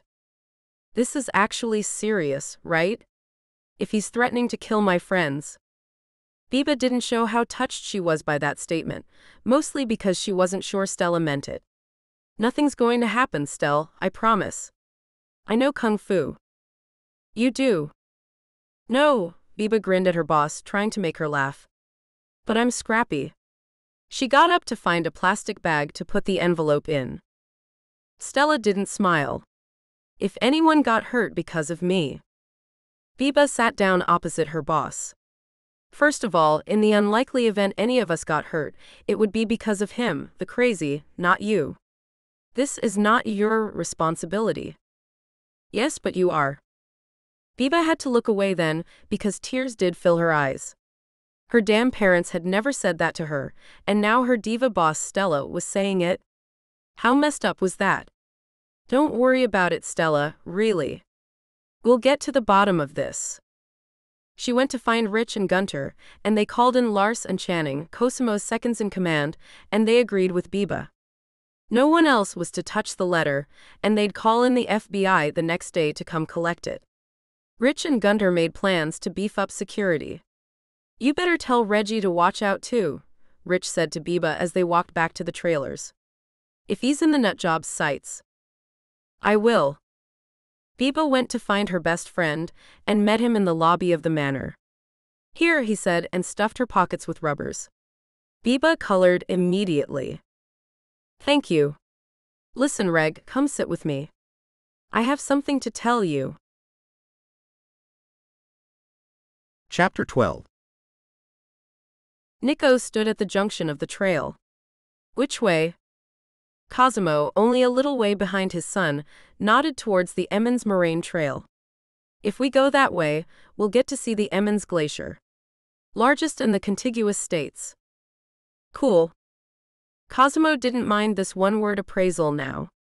He'd learned as they hiked alongside the White River for the last hour or so, that Nico was merely economical with his words. When Cosimo asked him about something he cared about, however, his son was erudite and knowledgeable and passionate. As they walked now, he looked at his son.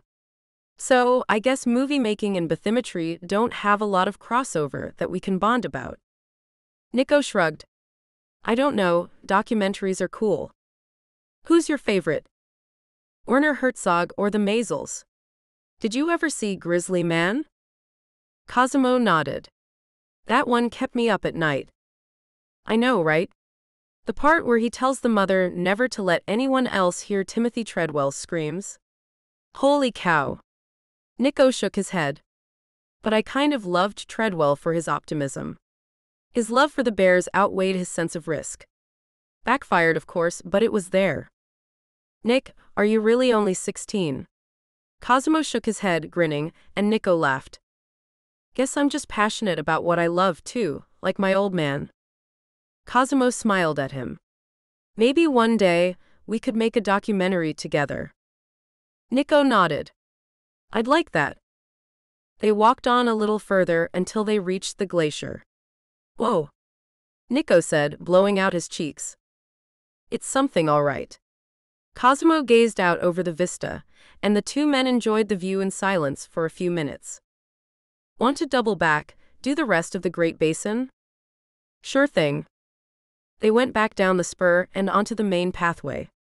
So, Nico said, and Cosimo detected a note of curiosity in his tone. Biba. Yes? Nico grinned at his father. You like her. Didn't you? Dude, have you seen her? Of course I liked her, but not in that way. She's so cool. I mean, you like her.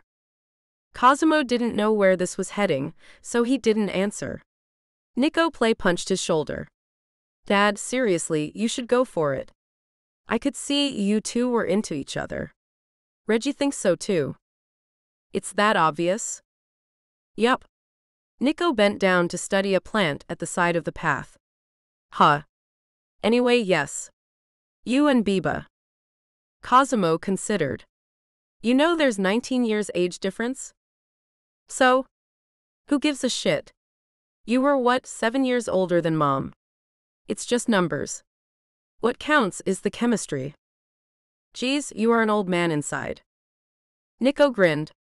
About some things. I still love fart gags. Who doesn't? I know, right? Apparently, that's immature to some people. Killjoys. Cosimo chuckled. Nick, can we talk about your mom? Nico stopped, a look of pain crossing his face. It's not that I want to forget she ever existed, Dad. It's just I'm not ready to talk about her. I feel like I let her down. I can tell you that you didn't, until I'm blue in the face, but until you believe it. Cosimo nodded. Just know, whenever you're ready, I'm here. On the car ride back, Nico was quieter, but when Cosimo dropped him off at the bus station, Nico hugged him fiercely. Thanks, Dad. I mean it. No problem. Love you, bud. Love you too, Dad. I'll call you in a couple of days. Cool, Cosimo said and grinned at his son. Nico laughed and rolled his eyes. Go get some pa, he shot back as he climbed the steps of the bus, and Cosimo laughed. As he watched Nico's bus pull away, Cosimo suddenly felt nervous. He and Biba had not planned what they would do this evening, where to meet, where to. Gosh, his whole body was on fire, thinking about making love to her. Cosimo drove back slowly to Lakewood, trying to steady his nerves. Biba would need him to be confident tonight. The weight of responsibility bore down on him, but he was determined they go on this journey together. He was crazy about her, heck screw that, he was in love with her, had been practically since he met her. The mad chemistry between them made this inevitable. He parked his car and was deep in thought as he walked slowly to the manor. In his room, he saw a note pushed under his door. He smiled when he saw the single word written on it in Biba's sprawling cursive. Tonight. Gosh, yes. He grabbed a quick shower, then took out his phone and called her. Hey. Hey, you. Her voice was soft. Are you back? I am. Where are you? Dealing with a reckless meltdown. Nothing serious, thankfully. Did you and Nico have a great time? Cosimo grinned. Darling, why are we talking on the phone when we could be talking in person? Have you eaten? Not yet. Well, I have a suggestion. Date night. Let's have dinner, watch a movie. A proper date. If you're anything like me, you're nervous as hell. Biba gave a relieved laugh. Or dude. She hesitated. Shall I come to your suite? I could come get you. She laughed. I think I know the way. When? I don't see any reason to postpone any longer, do you? His voice was gruff with emotion, and he heard her intake of breath. No. No, I don't. I'll see you in a minute. I can't wait. Luckily, he thought, housekeeping had been there were fresh sheets on the bed and the room was tidy. He lit some of the scented candles in the room and dimmed the lights. He felt like a teenager on prom night. At her knock, he opened the door and smiled at her. Biba was wearing a midnight blue smock dress, which clung to her curves, but was comfortable enough to lounge around in. You're beautiful, he said and drew her into the room. He could feel her trembling as he slid his arms around her waist. Cosimo stroked her face. How are you? Biba chuckled a little shakily. Terrified, actually. Cosimo bent his head down to kiss her mouth. So sweet. Me too. We can take things slowly, baby. Shall we order some food and get relaxed? She nodded and taking her hand, he led her to the couch, handing her a menu. I love you. Cosimo hadn't known he would say it until right then, and the change in the room was immediate. I'm so in love with you, Biba May. You have brought me back to life, and I want to spend every waking moment with you, and every unwaking moment. I just want to be with you. Thank you for trusting me to do this with you. He stroked her body. How do you feel? Really? My body feels kind of like jelly, Biba laughed. Like all my limbs are liquefied, it's a lovely feeling. Cosimo grinned. I feel it too. Nothing could ruin the romance of this for me, he heard her say and then laugh. What? He went back into the bedroom and saw her grinning at him. Biba giggled. I said that, and then my stomach gave the biggest rumble. Then let's order some food. We have all night to do whatever we want. Over a dinner of flame-grilled steaks and a fresh green salad, followed by a fresh fruit salad, he told her about his day with Nico. Biba, we would have never gotten this far without what you did for us yesterday. And you should know, you've enchanted not just DeLuca Sr. Nico adores you. Cosimo leaned over to kiss her. He told me to go for it. He's a very intelligent, very wise young man, Biba said with a smile. I'm glad you took his advice. So you think it's a beginning or more? I'm going to go with a beginning. He's not ready to accept it wasn't his fault his mom died, and he wasn't there. But it's a start, some building blocks in our relationship. I was despairing I'd lost him until you. Biba put down her fork and went into his arms, perching on his lap. We're good for each other, Cosimo De Luca. He gazed up at her with those magnetic green eyes, and Biba felt her belly quiver with desire. He was so beautiful, her lover. She could hardly believe it. Cosimo De Luca was her lover, and he truly loved her. Not just lust, but actual grown-up proper love. She leaned her forehead against his. Cosimo. Yes, my love? She grinned. Take me to bed and make me yours all night. And with a grin he did just that. Soon. They were distracted, by the photos, by their director sleeping with Biba. Good. It would save anyone else from being hurt when he took Stella away from them. And he knew exactly when to do it. Stella would be his by this time next week, and all his planning would have been worth it. He could hardly wait. Chapter 13. Biba drifted back into consciousness, feeling Cosimo's lips trailing up her spine. She smiled and opened her eyes as he reached her lips. Good morning, gorgeous. Oh no fair, you brushed your teeth. Cosimo chuckled. You taste heavenly. Biba rolled onto her back, and Cosimo immediately blew a raspberry on her stomach, making her giggle. Silly boy. She combed her fingers through his messy dark curls, not really believing she was here in his bed, wrapped in his arms. Is this really happening? Cosimo looked up, smiling. It really is. It is happening. We are happening. I love you, Biba May. As I love you, Cosimo De Luca. She hesitated. Should we keep this quiet? Cosimo propped himself up on his elbow next to her. I've been wondering the same thing. There are pros and cons to both sides, but I think we could plow some middle path. Don't announce it, but don't deny it. I want to hold your hand, whether I'm in public or private. Stella's going to be mad. That's her problem. If she gets nasty, remember, the studio pays your salary. You won't be fired either way. Thank you. It's weird, but I don't feel guilty about this. I fell in love with you. Stella just wanted you for a conquest. Cosimo made a face. Yep, and if she'd done her homework, she'd know I don't roll that way. I've never been a playboy, regardless of what people might think. I'm not saying I was a saint. Biba grinned at him. I should hope not. Have you seen you? What a waste if you were a monk. Cosimo laughed. You're very kind.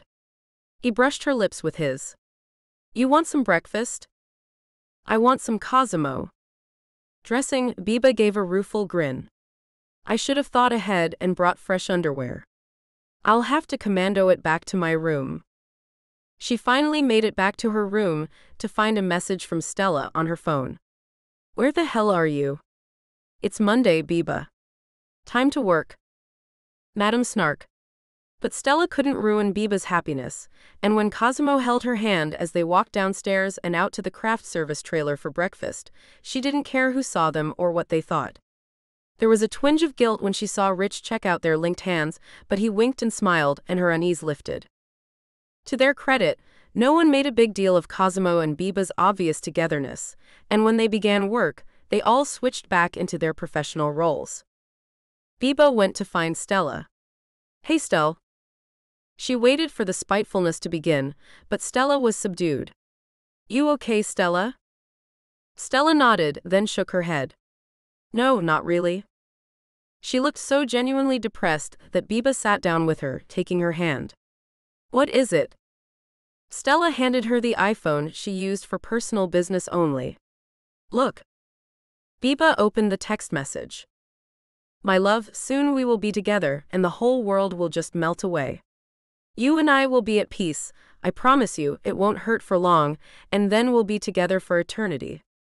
I love you. I want you. This is our fate, our destiny. Don't fight this, please. You have no idea what I'm capable of if anyone tries to get in our way. Yours, forever XXX. Geez? Biba felt sick, and Stella nodded. He's going to kill me. What else could he mean? Biba wanted to reassure her, but she knew it wasn't possible. The stalker's meaning was clear. She looked up and saw a tear escape Stella's eye. I'm scared, Biebs. Biba wrapped her arms around her boss and held her as she sobbed out all her fear. Stella was never this vulnerable in front of her, ever. She must be terrified, Biba thought. She leaned her cheek against Stella's blonde head. We'll contact the FBI again, Stell. 'Cause won't let anything happen to you, I swear. Stella sniffed and sat up. She gave Biba a strange smile. 'Cause is it now? Biba nodded. She held Stella's gaze, and finally Stella nodded. Oh. I see.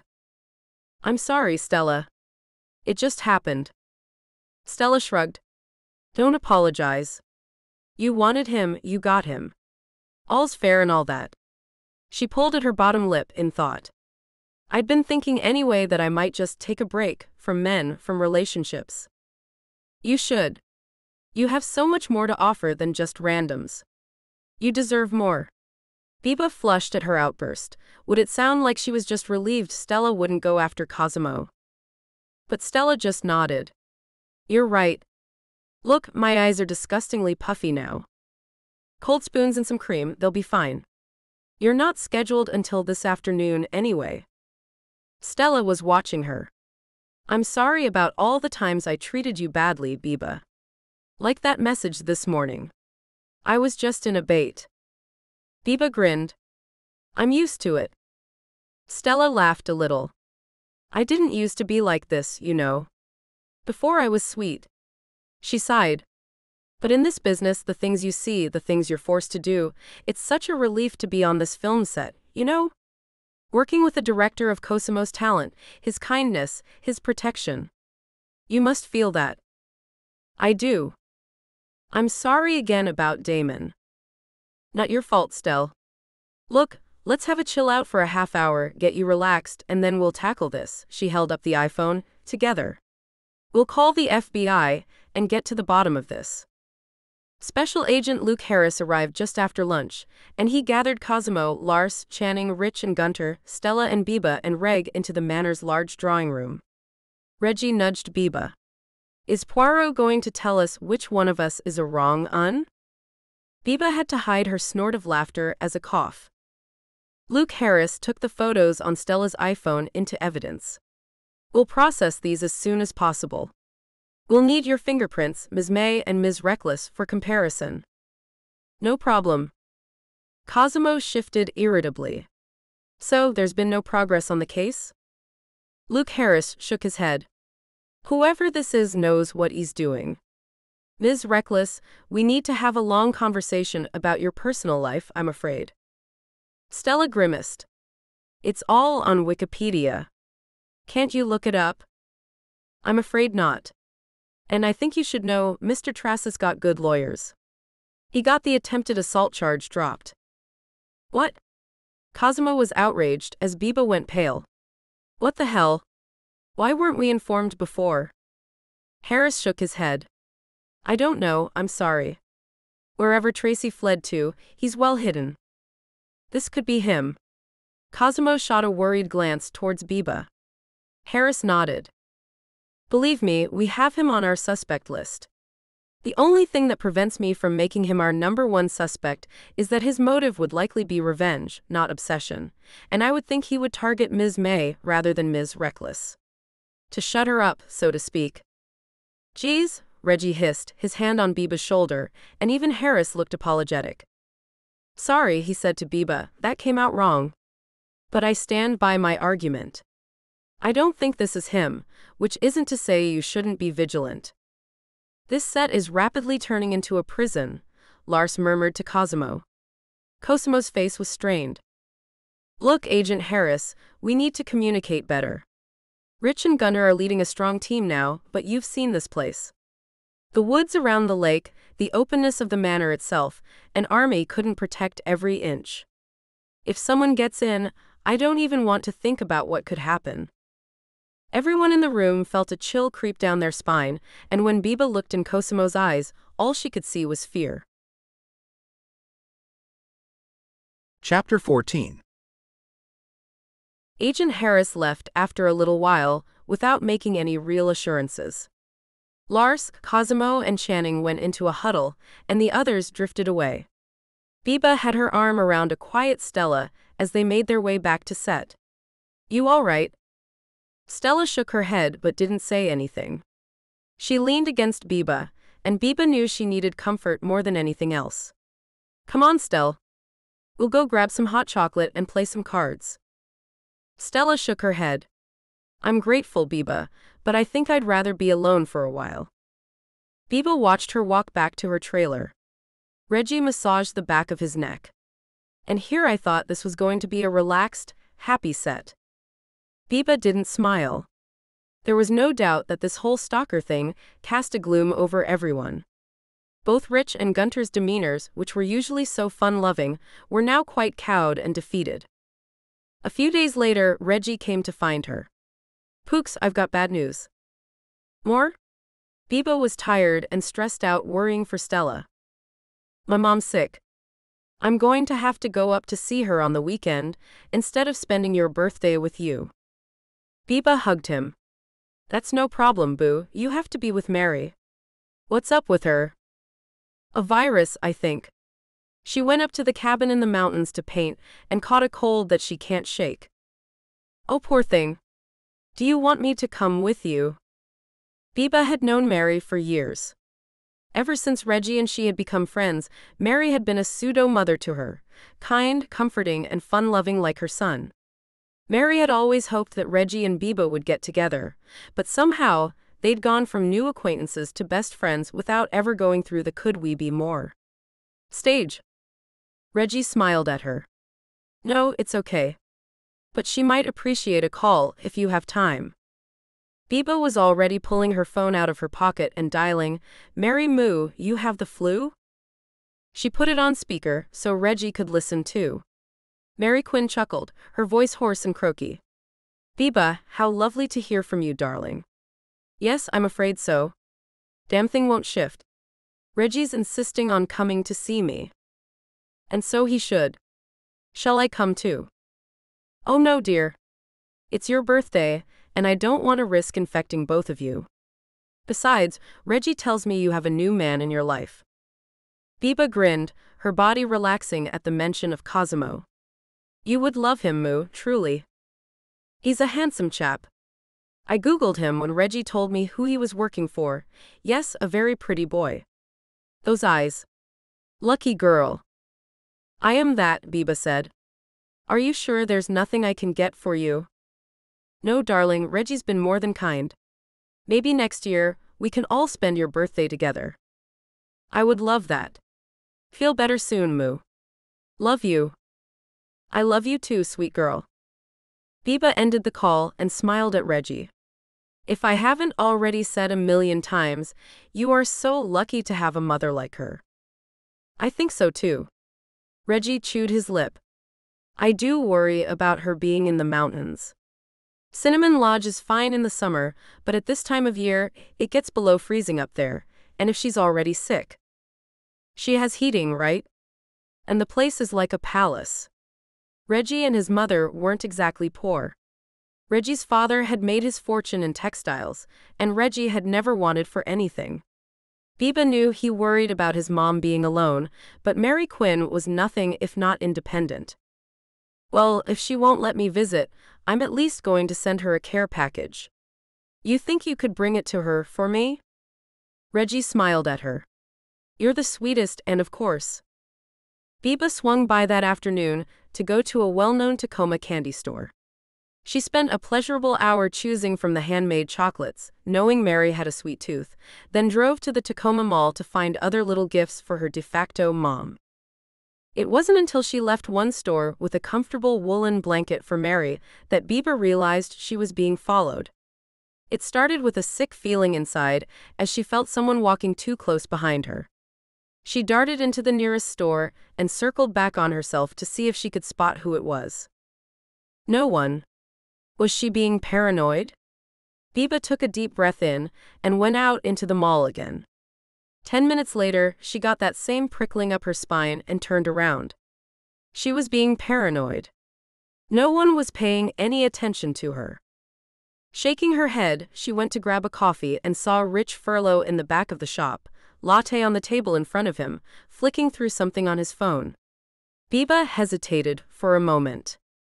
Would Rich have followed her? He looked up then, and if he was acting, he did a good impression of being surprised. Hey Shortstack, didn't expect to see you here. Can I get you a drink? Biba, not wanting to be rude, nodded. I'd like that. Hot chocolate, please. She settled down in the easy chair opposite Rich's, and then laughed when he returned with a fully loaded hot chocolate for her.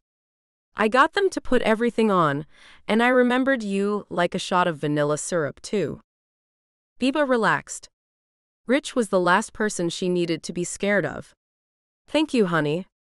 She looked at the cream piled high on top of the liquid. How on earth do I tackle this? I suggest rappelling up the north face, Rich nodded sagely. Biba giggled. You are a lunatic. She took a sip, burying her nose in the cream, then giving him a wide grin. Rich laughed, shaking his head. Damn, May, stop being so adorable. Biba felt slightly awkward. Sorry. Dork. Adorkable. Her shoulders eased. That isn't a word. Is. So. Elephant in the room. You and cuz happy? She nodded firmly. Very. I'm really sore. Don't you dare say you're sorry, Beebs. I'm delighted for you, I really am. You and cuz make sense. Even with the age gap? Shoo the age gap. Literally, ha ha. He grinned and she couldn't help but laugh. What about you? Rich shrugged. As everyone says, I have my life partner in Gunter, the goofball. He grinned. If only I was like Reggie. Huh. Gay. Then me and Gun could have a happy life together. Biba sipped her hot chocolate. Reggie's not gay, Rich. Really? Rich seemed genuinely taken aback, and Biba shook her head. Nope. Dang it. Now I owe Gun $20. Biba laughed. Oh, so you were fishing? Rich grinned. Sorry. Just neither of us could figure out why you and Reggie never got together. There are some men who can resist me, she said, rolling her eyes. Most men, actually. Ha. No chance. She blew a raspberry, embarrassed at his compliment, and Rich laughed. He really was the sweetest guy. What about Stella, Rich? She's single at the moment. Rich raised both his hands. Whoa. Too much woman for you? Too much drama for me.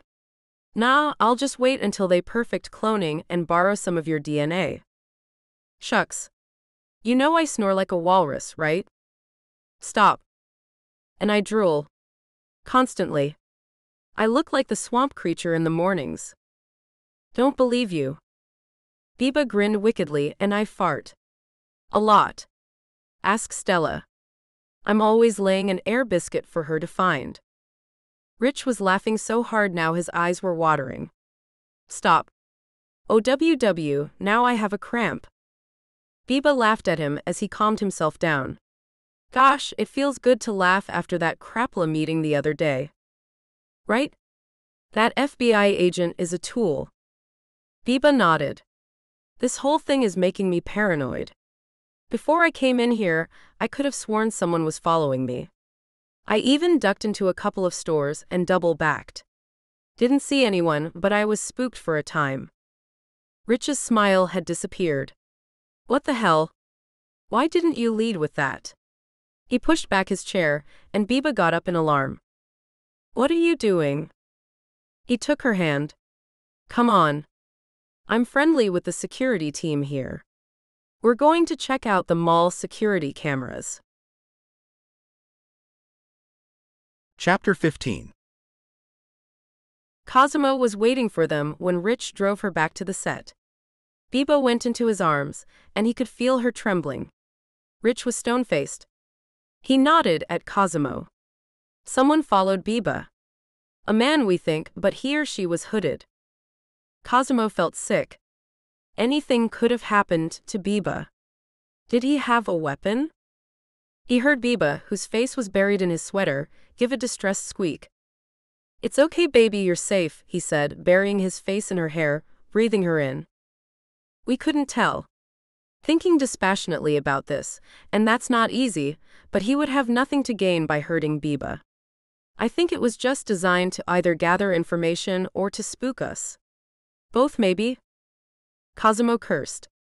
"Okay, from now, no one goes out alone. I don't want to run your lives, but while you work for me, all of you, you will be protected.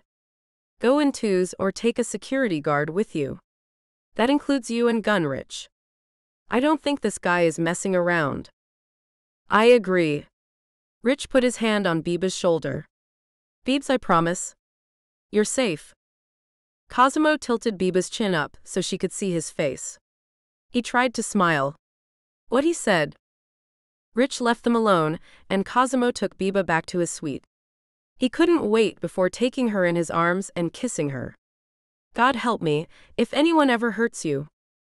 It's not me he's after, cuz. Let's just focus on that. Although poor Stella. I cannot imagine how she must feel at the moment." "I know. She was quiet again today.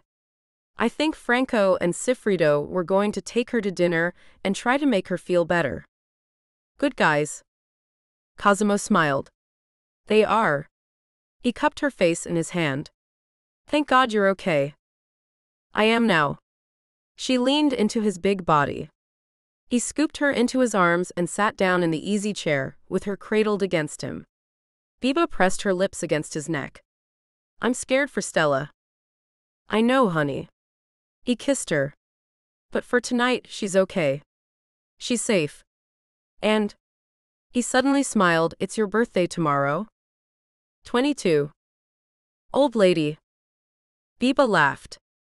"Take this old lady to bed, boy." The next morning, Biba opened her eyes and started to laugh immediately. Next to her, Cosimo lay, naked and glorious, wearing a glitter-covered paper hat with a party horn in his mouth. He blew into it, and the curled paper tongue rolled out and bopped her on the nose. Biba giggled. "You lunatic." Cosimo took the party favor from his mouth and leaned in to kiss her. "Happy birthday, Snooks." "Snooks? New nickname." Biba considered. "I'll allow it." Cosimo grinned. "So, Miss May, I have plans for you today, but only if they sound good to you." "Hit me." "Breakfast in bed, all your favorites. Then a long soak in the tub, with me of course. The crew and cast have organized a special lunch for you." "That's sweet, and I love how much of this day revolves around food. And lovemaking. Don't forget that." "How could I?" She giggled as he wrapped his arms around her and kissed her neck. After lunch, we get some alone time. We're going to Gig Harbor, and we're going on a gondolier. If I can't take you to Venice yet, then I'm bringing Venice to you." Biba looked excited. "That's so romantic, babe. Gosh, how lovely." Cosimo grinned, obviously pleased. Afterwards, a romantic dinner for two in the city, then back here for a little surprise out on the lake. "You really have organized this," Biba said, touched beyond belief. This man truly loved her. Cosimo covered her body with his, grinning down at her. "I'll admit, Reggie helped me out some. I'm sorry he won't be here to help us celebrate." "Me too. I'm sure he wishes he was too, but his mom means a lot to both of us." "Snooks?" "Yeah." Cosimo meant it when he said breakfast with all of her favorites. Granola, scrambled eggs, pancakes, French toast, and fresh fruit. Biba had a good-sized portion of every item, much to Cosimo's amusement. "Listen, man, I need the energy," Biba said, chomping half a pancake in one go. She giggled as Cosimo tried to tickle her. "Don't eat too much, I don't need you throwing up on me later on." "Ha ha." But she put down the rest of her pancake and climbed onto his lap. Thank you. Thank you for a wonderful birthday. It's not even begun yet, he said with a smile, and kissed her with such passion that they forgot all about the food and tumbled to the carpet. Stella deleted the email and sat back, pissed. She'd lost out on another role to Jennifer Lawrence, and now she was fuming. Yes, she was J-Law's senior by 10 years, but the character they had been up for was in her late 30s, like Stella. What was worse was that they shared an agent, which meant Dan Flint was pushing Jennifer more than he was Stella, probably because they'd pay more for Jen and his cut would be bigger. Stella was old enough and smart enough to know that made sense, but where was his sense of loyalty? Stella had made him a millionaire several times over, and, more importantly, a power player in Hollywood. Stella tapped out another cigarette. It killed her appetite, but lately she had begun to wonder if the constant starvation and working out was worth it for the roles she was getting. Except this one, of course. She had planned on this movie being the one which kick-started her career again. She might be the biggest movie star on the planet, but when you were at the top, there was only one way to go down. She scrubbed at her face with her hands. Gosh, she was only 36, but she felt a decade older. Maybe it was from being with someone as young as Biba all the time. Stella wasn't someone who had female friends, and her own mother was estranged from her. The older Reckless had written a tell-all about her daughter 5 years previously, which nearly torpedoed Stella's career with its revelations of teen pregnancy and abortions. Biba was the closest person to Stella, not that Stella would admit that. Which is why, honestly, when Stella needed to lash out, Biba bore the brunt. Stella's biggest fear in life was being too close to someone, and then losing them. It stemmed from her losing her beloved Pa when she was 8, suddenly in a fiery car wreck. She had been pulled from the car at the last moment, and had heard his screams as he died. They stayed with her. So, when she found herself softening towards her long-term assistant, she drew back and got extra mean with Biba. Now, as she stepped from her trailer and walked back to the manor, she saw Biba and Cosimo hand in hand, so obviously joyful in their love for each other. Stella again felt the jolt, just as she had when she first realized Cosimo and Biba were falling for each other. It hurt. She hated to admit it, but it hurt like hell that she had been passed over for Biba. And then there was Biba's wild, untamed beauty. Stella wished she had the natural freshness Biba had, the utter lack of reliance on makeup, instead harnessing all the vitality of youthful spirit. Stella wished she didn't care as much over her own appearance. She knew she was beautiful, but in an ice queen way, not the soft, sensual, breath of fresh air way that Biba inhabited. She ignored Biba and Cosimo as they made their way to see the other members of cast and crew. Franco kissed Biba's cheek and Sifrido twirled her in his arms. Geez. Stella's lip curled up in a sneer. When Biba came over to her, Stella turned cold eyes on her. Aren't we the center of attention? She pushed the guilt aside when she saw Biba's face fall a little. Biba quickly picked herself up, though. And good morning to you, too. I was going to see if you wanted to join Cuz and I and some of the others for lunch. No thanks. Biba stared at her, and her eyes turned cold. Fine. She stalked off, and Stella sighed. What was the point of that? It was Biba's birthday, for Christ's sakes. Why shouldn't she be feted and celebrated? Gosh, I'm turning into such an old movie star spiteful cliché. She turned to call out after Biba, to wish her a happy birthday, but Biba was already halfway across the site, her arm around Cosimo's waist. Shit. I'm sorry, Biba. But I can't show how much you mean to me. If I do, I'll lose all the power in our relationship. Stella grabbed some black coffee and went to work. Chapter 16. They filmed until lunchtime. Rich and Gunter had set up a barbecue in the grounds, greasy, smoky, saucy. Biba loved it. She felt a little overwhelmed by all the attention, and wasn't quite sure how to process the affection these people had for her. She took a moment alone to decompress and called Reggie. Hey, birthday girl. Biba relaxed. Hey, boo. How's your mom? She's okay, a bit sniffy and making loud sounds. I heard that. came a voice in the background, and both Biba and Reggie laughed. Mom says happy birthday too, and thank for the care package. Geez, so much sugar, Beebs. Are you trying to make my mom diabetic? There's 15 packs of red vines. Biba grinned.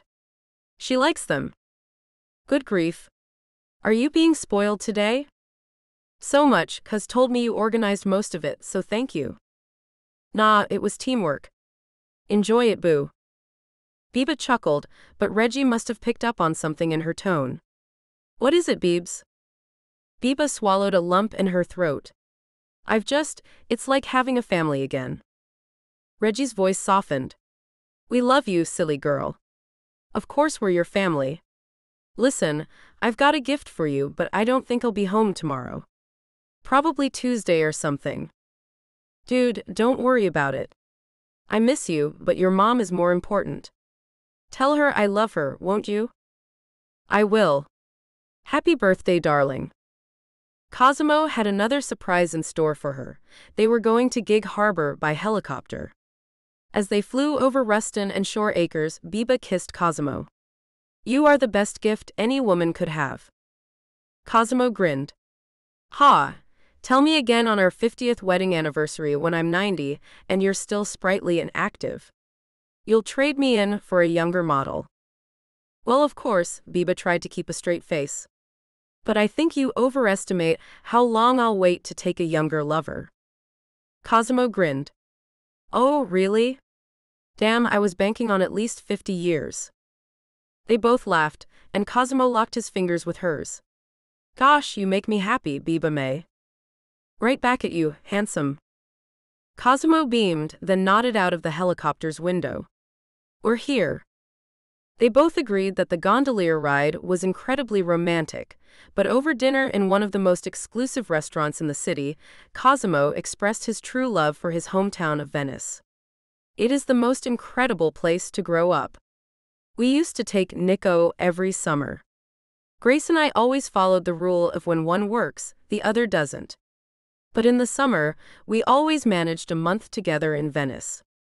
When Nico grew up, of course, he wanted to spend summers with his friends, so the trips back home trailed off. Did your own mother never live there? Only when I was young. Biba studied him. You never mention your dad. Cosimo sipped his wine and shrugged. Because I never knew him. Mom got pregnant by a married man, she didn't know he was married, and decided to raise me on her own. We even lived in a women-led commune for a time in France before we came here. And she's American? Cosimo nodded. Washingtonian born and bred. I can't wait to meet her. Cosimo kissed her hand. She will adore you, Biba. When they got back to Lakewood, Biba saw that the little beach next to the lake was lit up with tiki torches, and a thrill ran through her. What have you mad people done now? Cosimo laughed. Wait and see.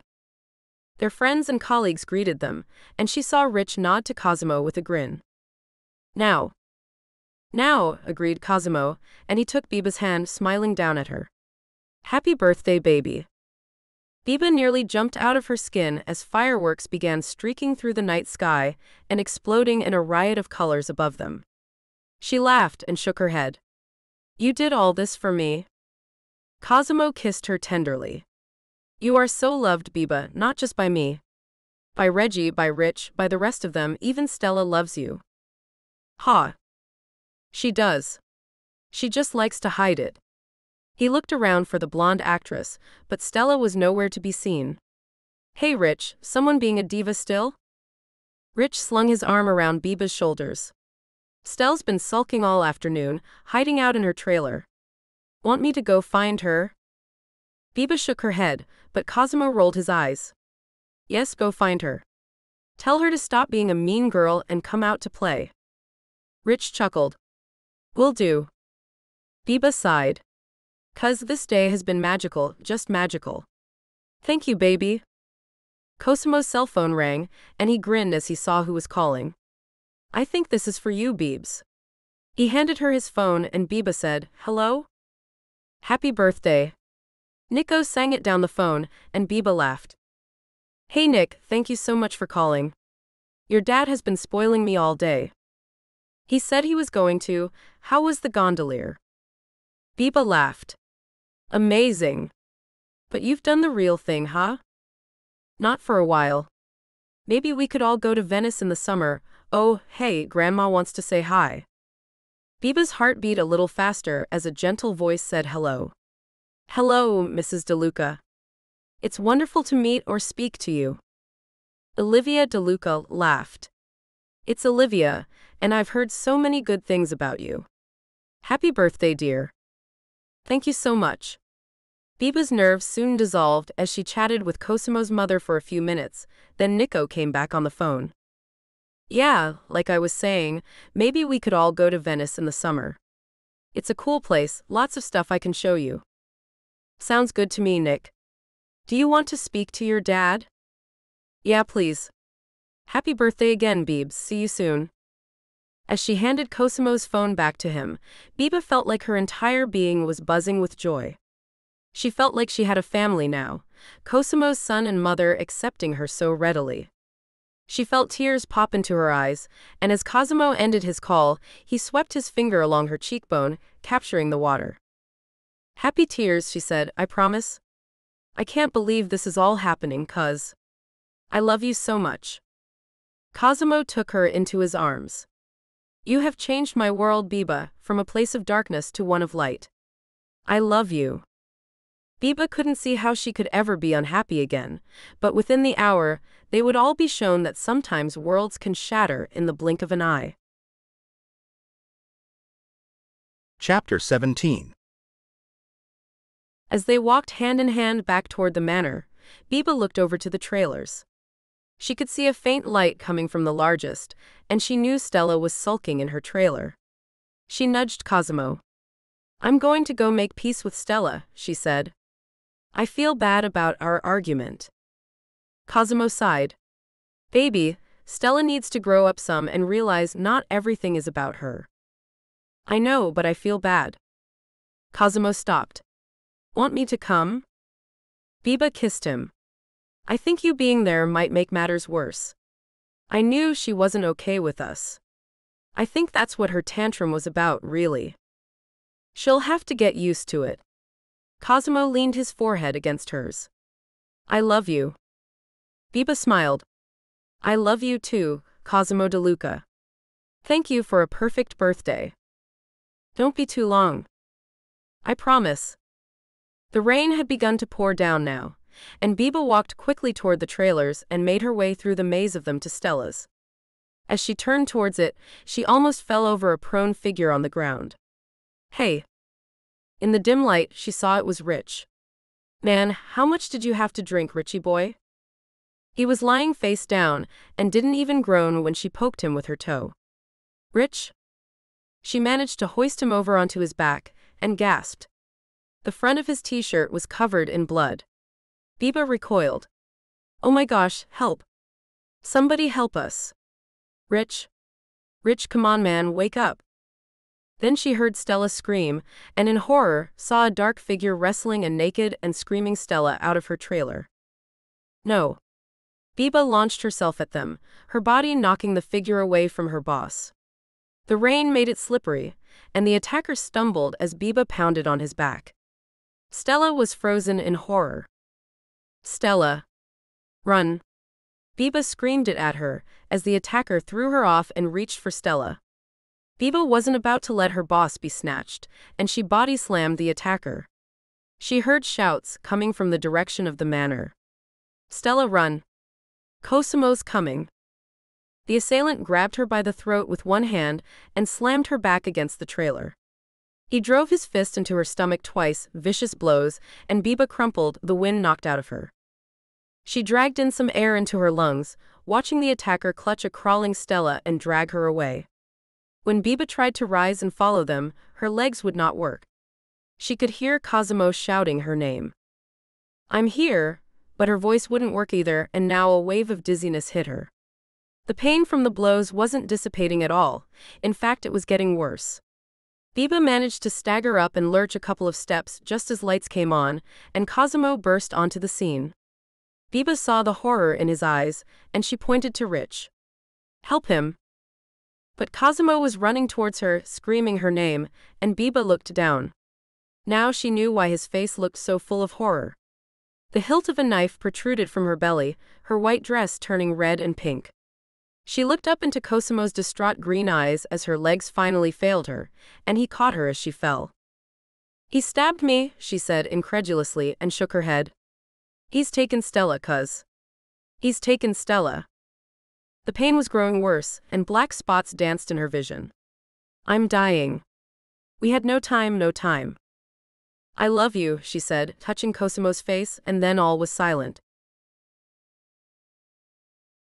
Chapter 18. 2 years previously, Cosimo De Luca sat by his dying wife's bedside and held her hand as she gently slipped away, another victim of cancer. He had thought it was the worst day of his life. It was nothing to the terror he felt now. Waiting and covered in the blood of his 22-year-old lover, having been told to stay behind in the waiting room. Both Biba and Rich had been rushed to the emergency room. The FBI and police were all over Lakewood and the hospital, and journalists were clamoring outside for the news. Rich was in bad shape, multiple stab wounds to the chest. Gunter was inconsolable. But all Cosimo could think about was Biba, her wan face, the blood pumping from her wounds. He'd lain her on the wet ground and pressed down hard on the savage wounds in her belly, trying to keep her blood inside her. They had to pry him away from her when the first responders arrived. His Biba. His beautiful, spirited, fun-loving Biba was dying, and there was nothing he could do about it. The police had taken her and Rich's details and told them they would contact next of kin. Cosimo wondered if Biba's parents would care. He told the police to go find Reggie. He was the closest to a family she had, except for now Cosimo himself. Cosimo had called his mother, telling her what happened. Mom, I have to tell Nico, he cannot hear this on the news. Dad? Cosimo nearly broke down when he heard his son. Nico, Biba's hurt. There was an incident. Stella was abducted and Rich and Biba were hurt trying to stop him. There was a hushed silence, then Nico spoke, and his voice was gravelly with shock. Is she okay? No, son, she's not. She was stabbed. They're operating on her now. I'll come down. Cosimo almost panicked. No. No, Nick, really? You don't want to be here, it's hell. Dad. The way Nico's voice trembled broke Cosimo's heart. I promise, I swear, if she gets worse, I'll call you straight away. I promise on my life, Nico. Another long pause. Okay. Tell her to fight, Pa.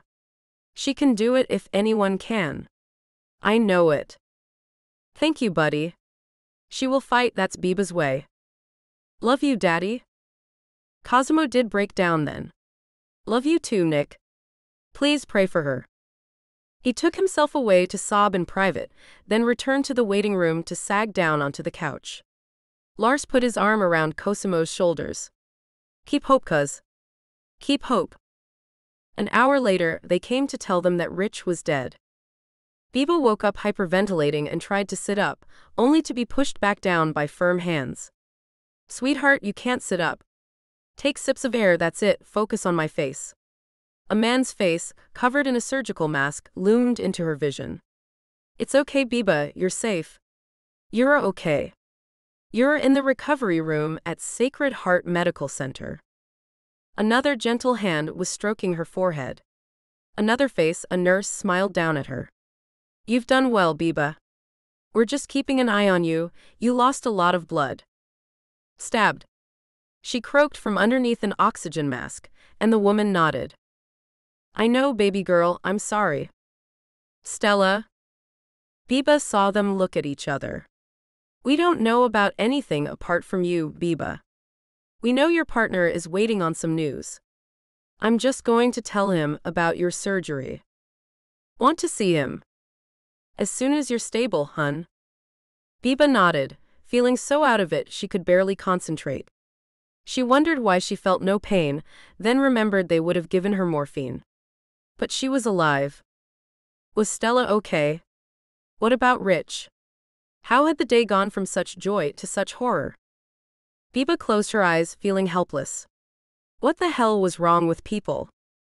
She slept, fitfully at first, but then she sunk into a deep restful slumber, waking to bright sunshine which hurt her eyes, and a familiar hand held hers. Snooks? His voice made her relax, his nickname made her smile. "Cuz? Thank God, you're okay, baby. It's going to be okay." His green eyes were full of pain. She reached out and stroked his cheek.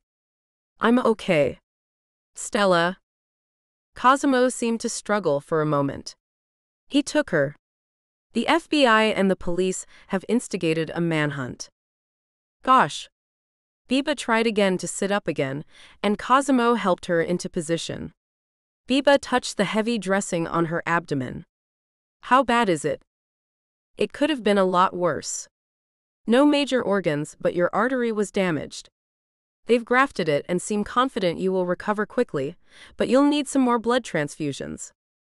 Cosimo told her all of this, as if reciting what the doctors had told him gave him hope. Biba nodded. "I honestly don't feel bad. A little pain." Cosimo put the clicker in her hand. "Press this for the morphine." He let out a shaky breath. "Gosh, Biba, when I saw you covered in blood, that knife sticking out of you, I thought I'd lost you." "I'm still here." Biba reached out to tilt his chin up, make him look her in the eye. "Rich?"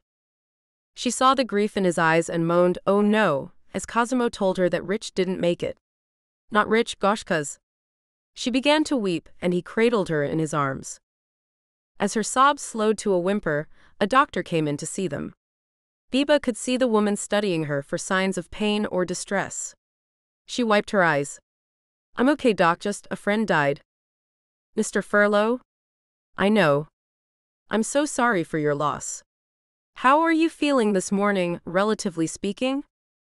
Biba nodded. "Actually okay, more tired than anything." The doctor made her lie back while she undid Biba's dressings and examined her wounds. Biba saw the jagged incisions and stitches on her belly. Cosimo turned away, looking sickened and angry at the same time. The doctor inspected the wounds. "We managed to repair the damage easily. No organ damage, which was the main concern. No signs of infection, which is good. The tiredness you're experiencing is because of the blood loss and trauma. You were a little anemic to start with, did you know that?" Biba shook her head. "I didn't." "Well, we're going to keep you in for a couple of days, and then you can go home to recover." Biba was surprised. "So quickly." "You were very lucky. I'll check back with you later." Both Biba and Cosimo thanked her, then Cosimo returned to sit by her.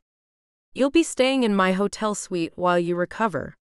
Obviously, production has been shut down on the movie. We can't make it without Stella." "Gosh, I hope she's okay." Cosimo shook his head.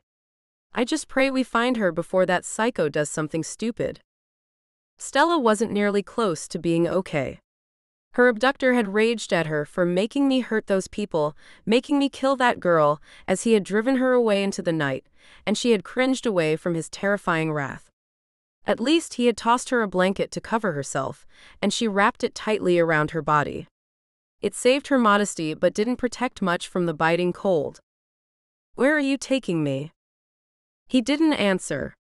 He wore a black balaclava, and bizarrely she had noticed his bright blue eyes, too blue. Contacts. His voice was disguised too. He was hiding. Stella felt sick. When she watched him stab Biba so mercilessly, watched her assistant, her friend, collapse blood-soaked, Stella had frozen, not believing what she was seeing. "Oh Biba, I'm sorry, I'm so sorry." Stella wondered if she was dead. She barely remembered him dragging her to his van.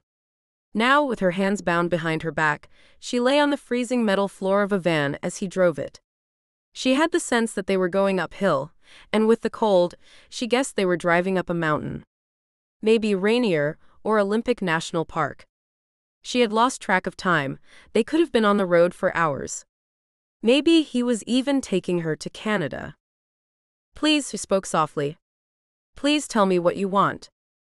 "Nothing." Silence. She changed track. "I'm very cold, sir. Could you possibly crank up the heat?" Again, no reply, but she saw him turn the heat up. Thank you.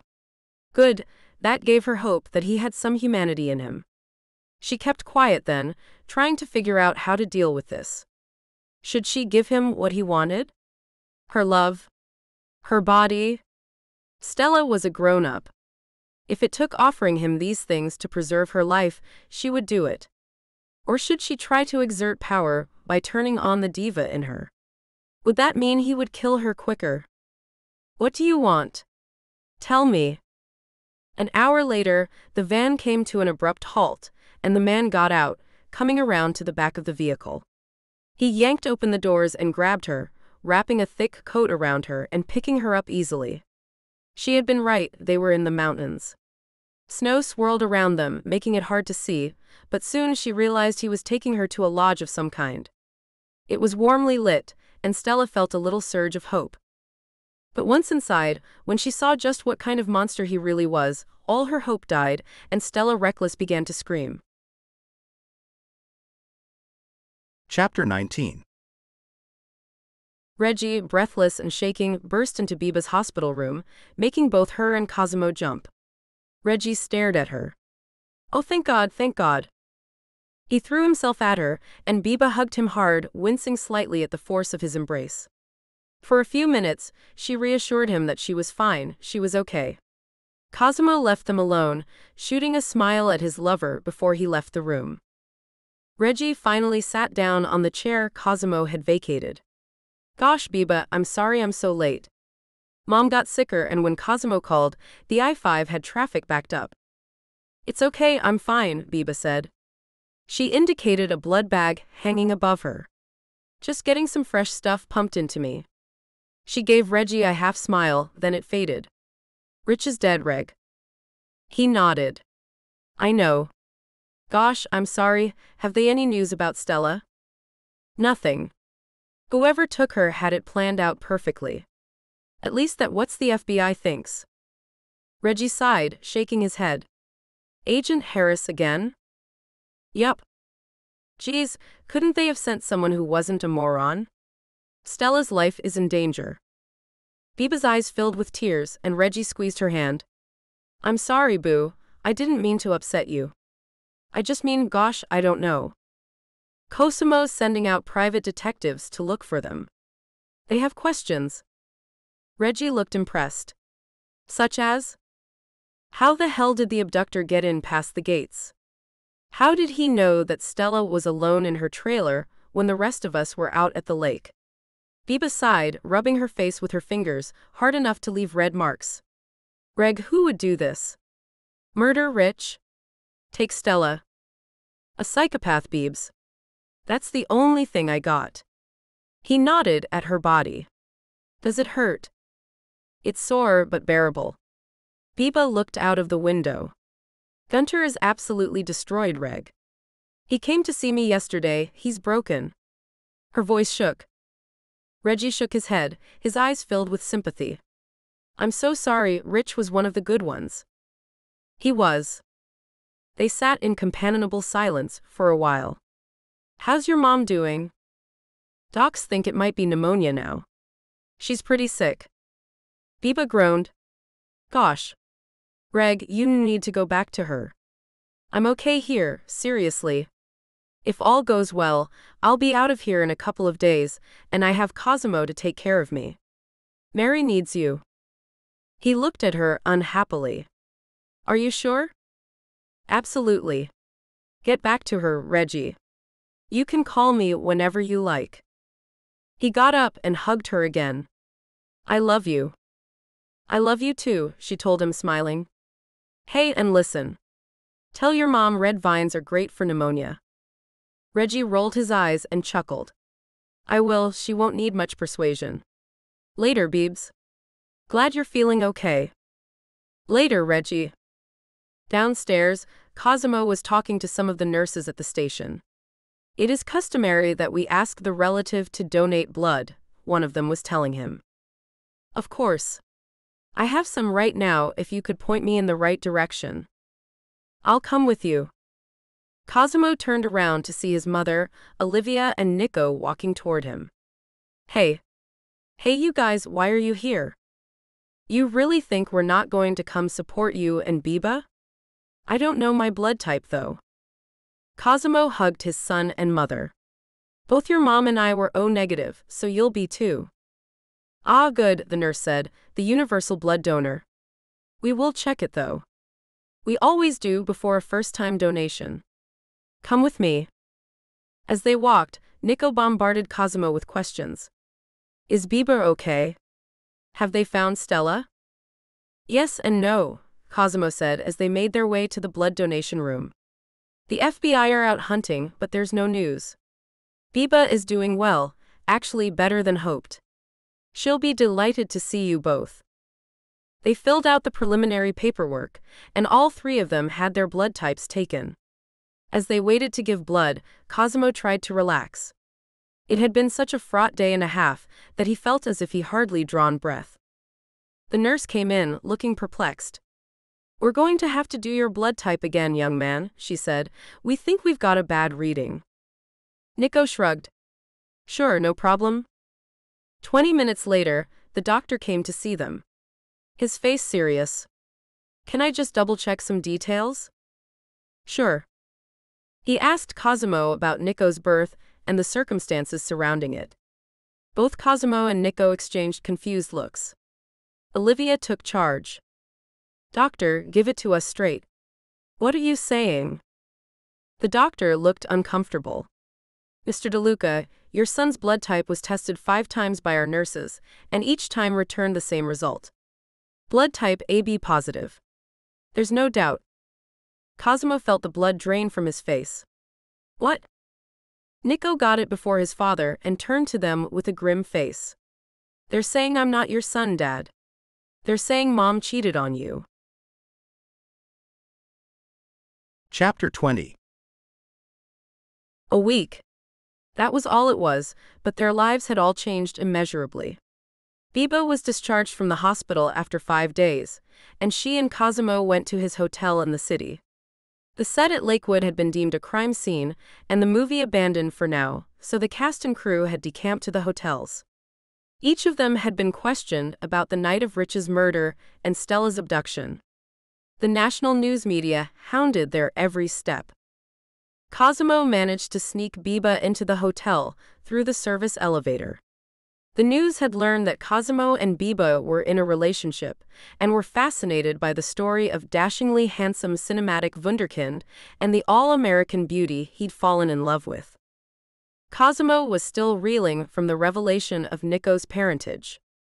Everything he had believed about his marriage crumbled around him. Worse, he was heartbroken, until Nico, Olivia, and Biba had all told him the same thing. Nico, in his teenage way, had put it best and bluntly. I don't care whose DNA I've got, you're my father, and screw everyone else. Biba had agreed with him. Screw blood types. You raised him 'cause Nico is your son. Now, alone with Biba in their hotel suite, Cosimo finally felt able to face what had happened. They lay together on the bed. Biba kissed him. Seems weird to be in bed with you and not able to do it. Are you sure the doctor said 6 weeks and not 6 hours? Cosimo chuckled. Unfortunately so. But you need to heal. Gosh, we were lucky it wasn't worse. I can't stop thinking about Stella and Rich. Rich deserved better. What do you think happened? I think, like you, he arrived at the wrong time, just as the psycho was about to abduct Stella. Or maybe Rich got there just beforehand, and he was stabbed just to get him out of the way. Biba looked sick. I can't stop seeing the blood. Cosimo stroked her face. Try not to think about it. He pressed his lips to hers, feeling her respond. Biba, when this is all over, I'd like to take you away to Italy, to just get some alone time. I feel in my bones that we'll get Stella back alive. How can you be so sure? He gave a humorless laugh. I don't know. There was a knock at the door, and Cosimo got up. It was their private security guard. I'm sorry to disturb you, sir, but there are 2 military personnel here to see you. Cosimo was confused as Biba sat up. I don't know. Let them in, Biba said in a strange voice, standing and coming to his side. Please. Let them in. Cosimo looked in confusion at her, but Biba's expression was hard as stone. As the two visitors stepped into the suite, a man and a woman, Cosimo suddenly understood. Biba stiffened beside him. Well, she said with a voice like ice, Hi, Mom. Hi, Dad. To what do we owe the pleasure? Cosimo walked into the bar, and Sifrito and Franco waved him over. How's Biba? At the moment, hard to say. Her parents showed up at last. Sifrito whistled, but Franco nodded. Good. It's about time. Cosimo felt 100 years old. Tell me some good news. Sifrito had taken the lead in keeping in touch with the police investigation, while Lars and Channing dealt with the studio and the FBI. Well, if no news is good news, Sifrito said, and Cosimo's shoulders slumped. Damn. I just feel so useless. Can't we make a public appeal, something? We could, but who knows if it would do any good. Cosimo sighed. It's worth a shot. I'll talk to Lars and Chan. Maybe we can persuade Agent Doofus to help us. Maybe. I have to do something. How's Gunter doing? Franco sighed. He quit, that's all we know for sure. He's going back to Germany as soon as he's allowed. Poor kid. Rich was his other half in so many ways. Sometimes we don't recognize that a deep friendship is just as profound as a romantic or familial one. Upstairs in their suite, Biba was wondering who these people were to her now, these people standing in front of her. Looks-wise, there was a smattering of gray hair, but otherwise they looked no different than the last time she had seen them. So you've come. This was after all three of them had been silent for too long. Her father cleared his throat. You were hurt. Stabbed. Yes. I was in the hospital for 5 days. It was on the news, which is how I assume you found out about it. Biba wasn't in the mood to play nice. You could have called us. Her mother spoke finally, and Biba detected a little quaver to her voice. Her mother, the major, was nervous of her. Biba didn't care. I could have, but then again I was busy recovering from being stabbed. Stabbed? Did you not understand that part? She gave a disgusted noise. Why are you here? Her father glanced at her mother, then cleared his throat. We wanted to say, about Derek. We're sorry. We're sorry we didn't listen to you. Biba stared at her father. Derek was sent to jail 5 years ago. You've had 5 years to apologize, and yet it's been crickets. Why now? Because I was stabbed? So now that I've almost been murdered, now I'm worthy of being apologized to. Shove your apology. She turned away from them, not wanting them to see her tears, but her mother caught her arm. Biba, please. Listen to us. Biba sighed. You know what? Fine. I accept your apology. You're forgiven. But you'll have to excuse me. My friend was just murdered, and my boss and friend is missing, abducted by a psychopath who stuck his knife in my belly. Twice. I don't have time for reunions when my real family is suffering. Please just go. She turned away again and went back into the bedroom, shutting the door behind her, but staying close to it to hear what they had decided to do. She heard low voices and the suite door being opened and shut. She peeked out and saw with relief that they had gone. She went to find the security guard and asked him where Cosimo had gone. I believe he is in the bar, Miss May. I'll escort you down. Stella tried to block the stench of death out of her nose with the blanket he had given her. At last he had allowed her to find something to wear. The woman who had lived here, the woman who stared back at Stella with sightless, dead eyes as she huddled in the tiny locked bedroom, had been roughly Stella's size. When he dragged Stella to the bedroom, her prison it seemed, he'd pointed out the closet without saying anything. Stella was pathetically grateful for the clothes found, sweaters, jeans, fleeces, and socks. She'd pulled on everything she could find, layering clothes over clothes. The room itself was heated, the bed comfortable, and Stella had to admit, if she wasn't terrified for her life, she could pretend she was on a break. But she was terrified, barely sleeping in case he forced himself on her. But he'd left her alone for long periods. Until now. This morning, he unlocked her door and made her come out into the living room. She tried not to look at the dead woman slumped in the easy chair, her blood-soaked shirt, the gaping slice in her neck almost to the bone. The brutality of it made her shiver, reminded her, as if she needed reminding, of the way he had attacked Biba, the utter lack of mercy. Who was she? Stella asked without thinking, but he ignored her. Stella swallowed and stepped towards the woman. Can I close her eyes at least? Cover her up. Leave her alone. The scarf tied over his face muffled his voice, but he wasn't using the voice manipulator. Stella decided to try to get him to talk. If he was someone she knew. Because she figured out he had to be. To get through the security Cosimo had put in place at Lakewood, to be able to know exactly where her trailer was, and to get in. Can we talk? Stella decided to turn on the reckless charm. What harm could it do? She averted her eyes from the evidence of the harm it could do, the dead woman, and sat down in another chair. What is it we are doing here? Your letter said we would be together, and we are, so what now? She deliberately didn't acknowledge the threats in his last letter. Her abductor sat down opposite her, staring at her with those unnaturally blue eyes, but saying nothing. Stella tried again. Look, I haven't seen your face. You could stop all this now and just let me go. Or tell me what you want from me, and we can try to make it work. She hid her feeling of nausea at the thought of being intimate with this monster. He lifted the voice modifier to his mouth. You're lying. You don't want me. Please don't insult my intelligence. Stella sighed. Then why am I here? To die. Stella kept her composure. But why? What have I ever done to you? She silently cursed as her voice broke. Why did you have to kill Biba? What do you care about her? She was my friend. He gave a sarcastic laugh. The way you treated her was not as a friend. So he was known to them. Do you care about Biba? Do you care that you murdered a sweet girl? I enjoyed it.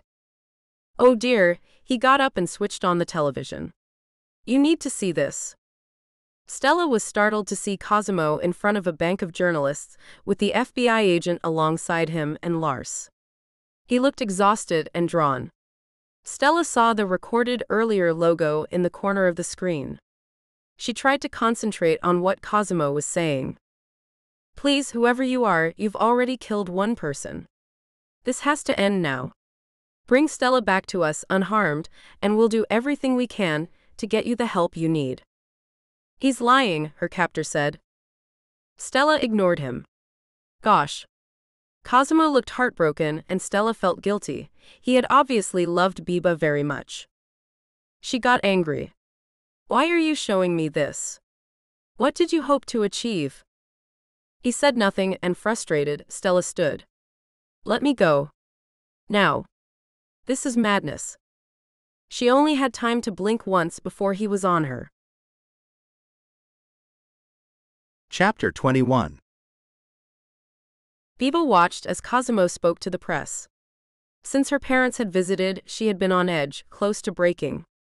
Her body ached, and she felt 1,000,000 years old.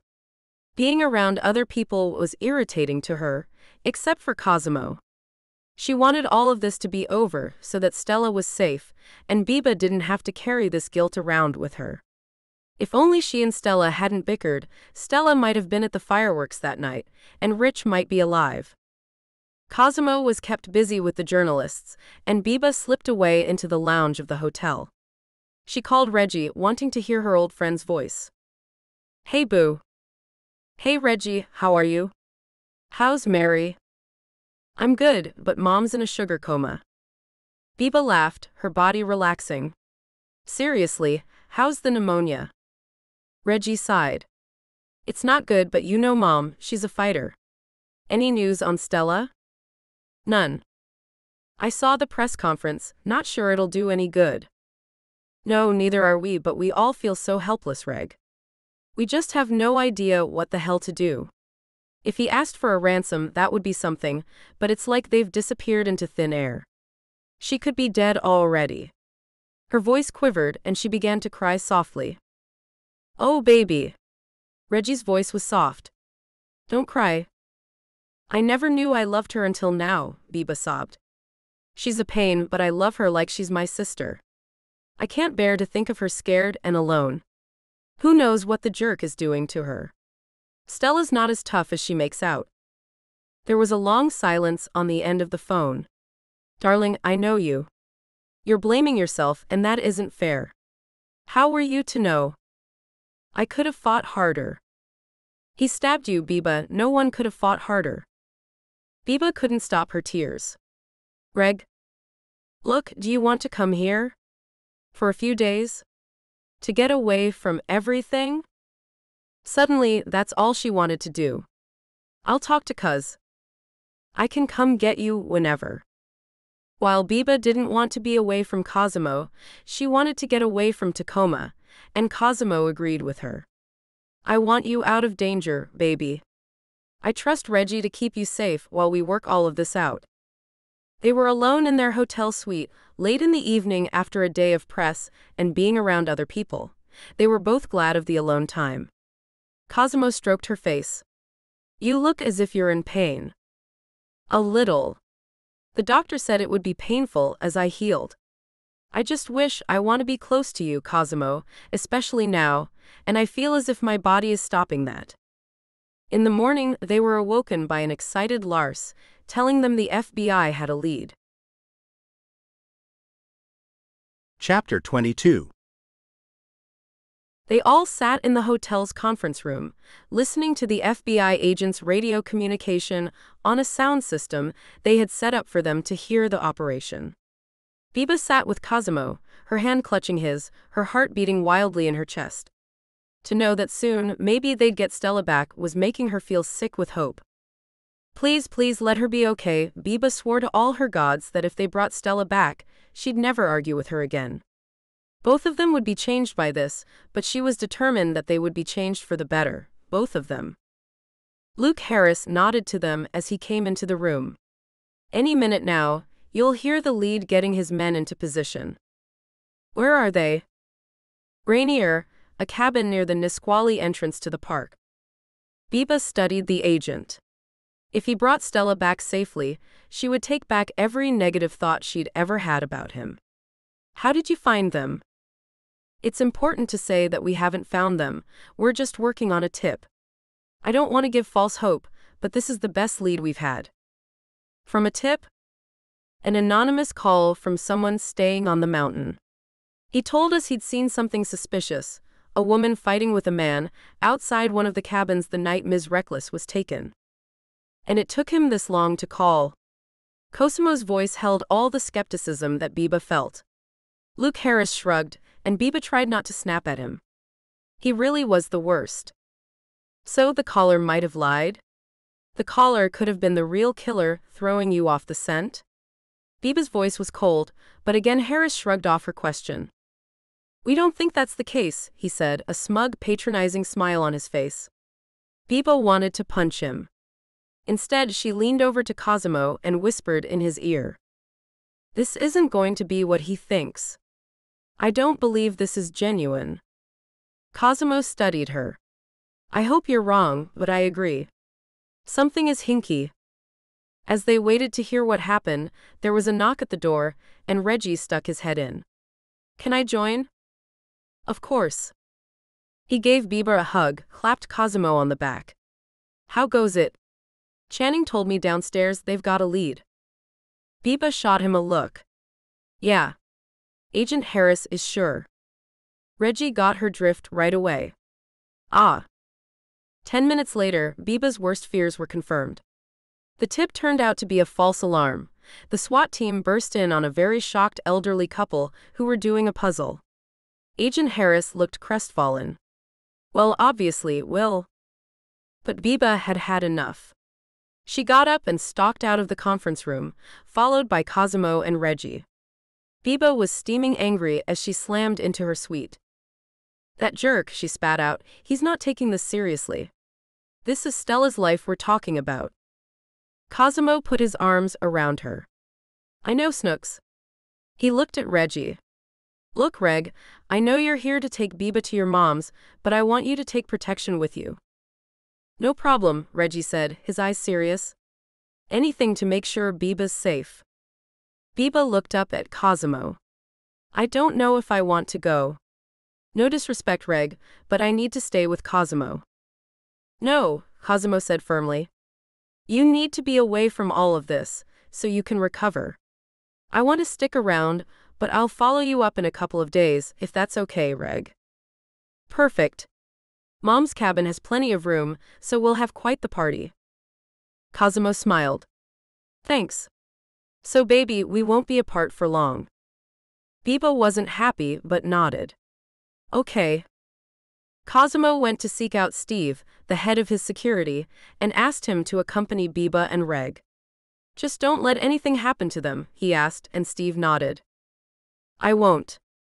And call me every hour to give me an update, okay? Done and done, boss. Before Biba left with Reggie, she and Cosimo took some private time. Pressing her lips to his, Biba kissed him, murmuring, I love you so much, Cosimo De Luca. Marry me, Biba May. Cosimo stroked her hair back from her face. I know it's crazy.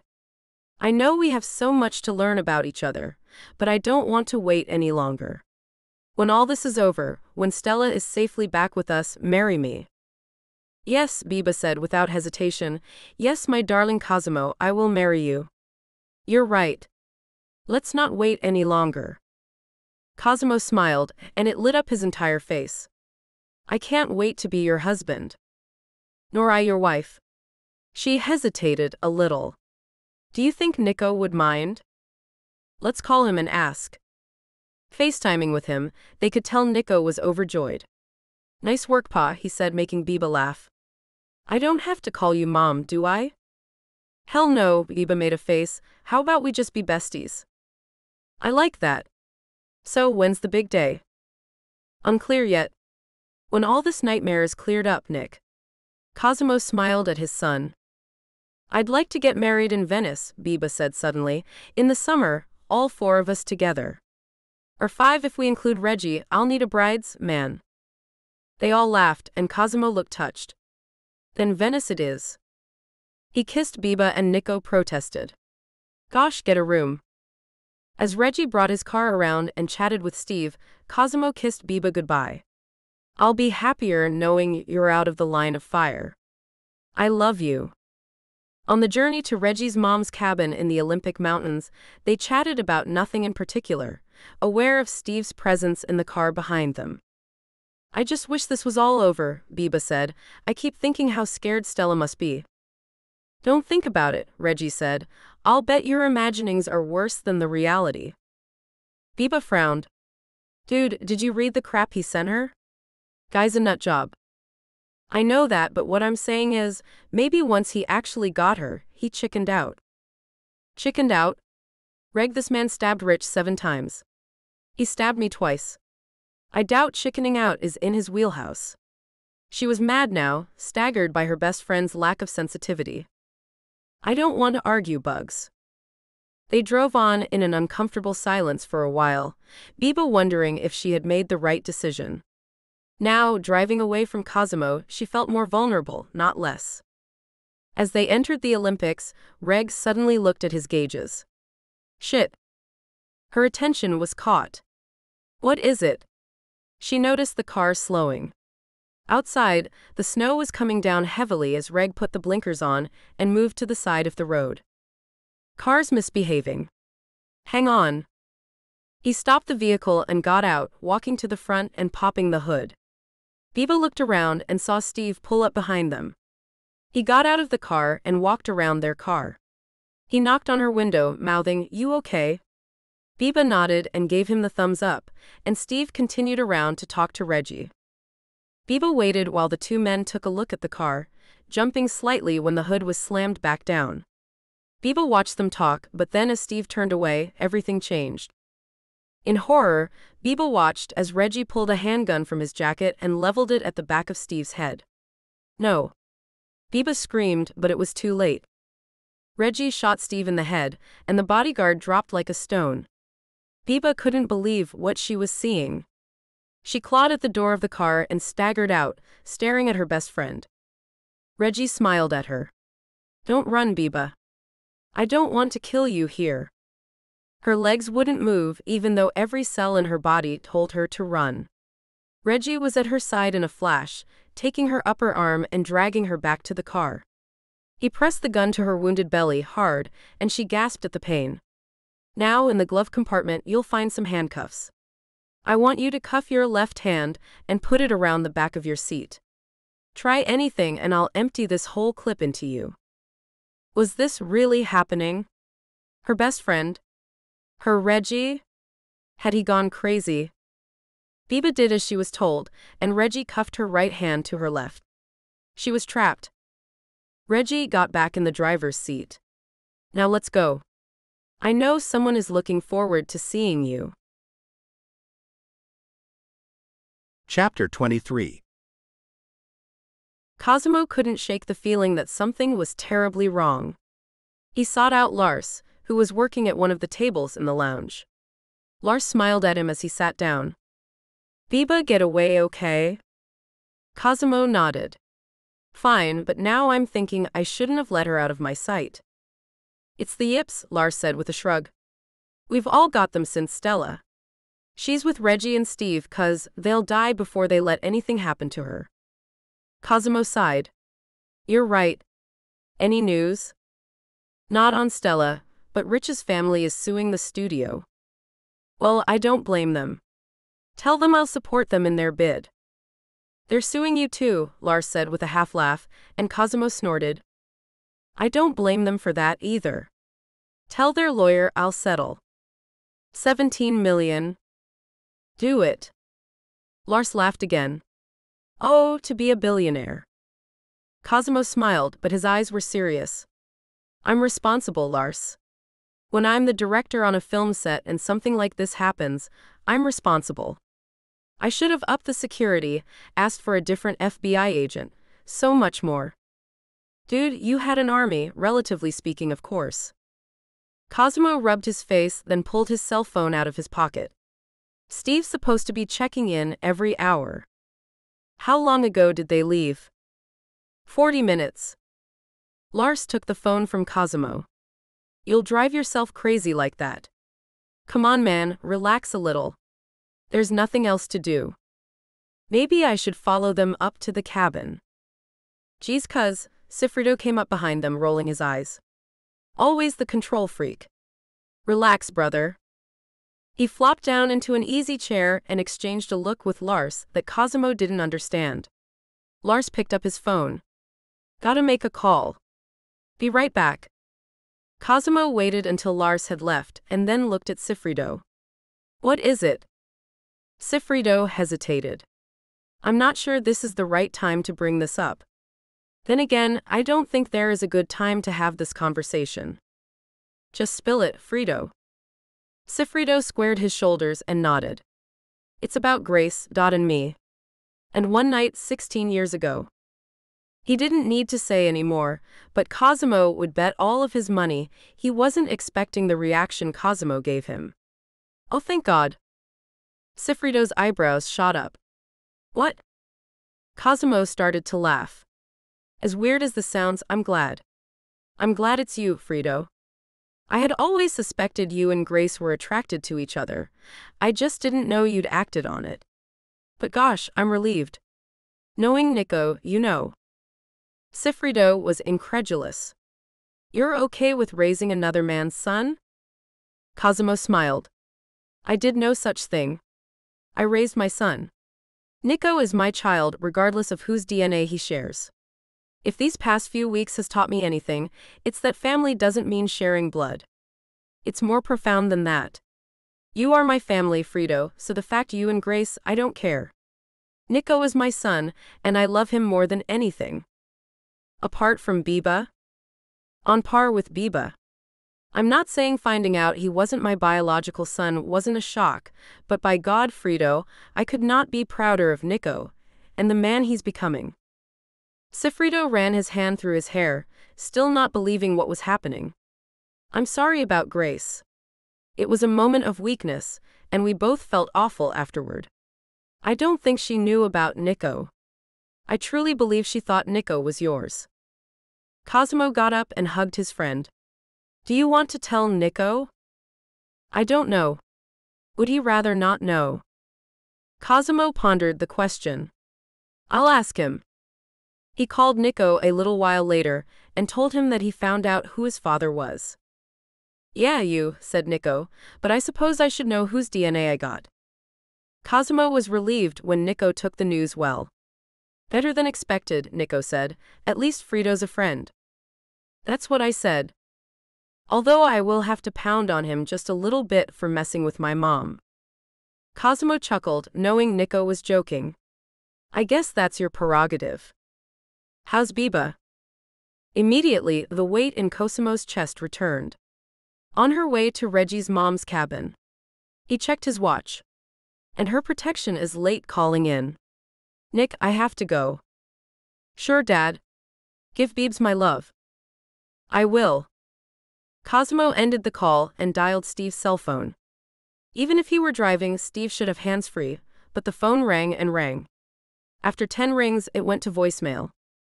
It's okay, don't panic, everything is okay. He sucked in a deep breath, telling himself to relax. After 3 hours, however, he knew. Something was terribly wrong. He went to find Lars and Channing. Guys, he said in a grim voice. I'm calling the police. Both of you, get on the phones and find out everything you can about Reggie Quinn. I think our killer was hiding in plain sight all this time. Chapter 24. Reggie shoved Biba, still cuffed, into the cabin, and she whimpered when she saw Mary Quinn's body propped up in the chair. Gosh, what did you do? Her whisper was full of grief. Mary.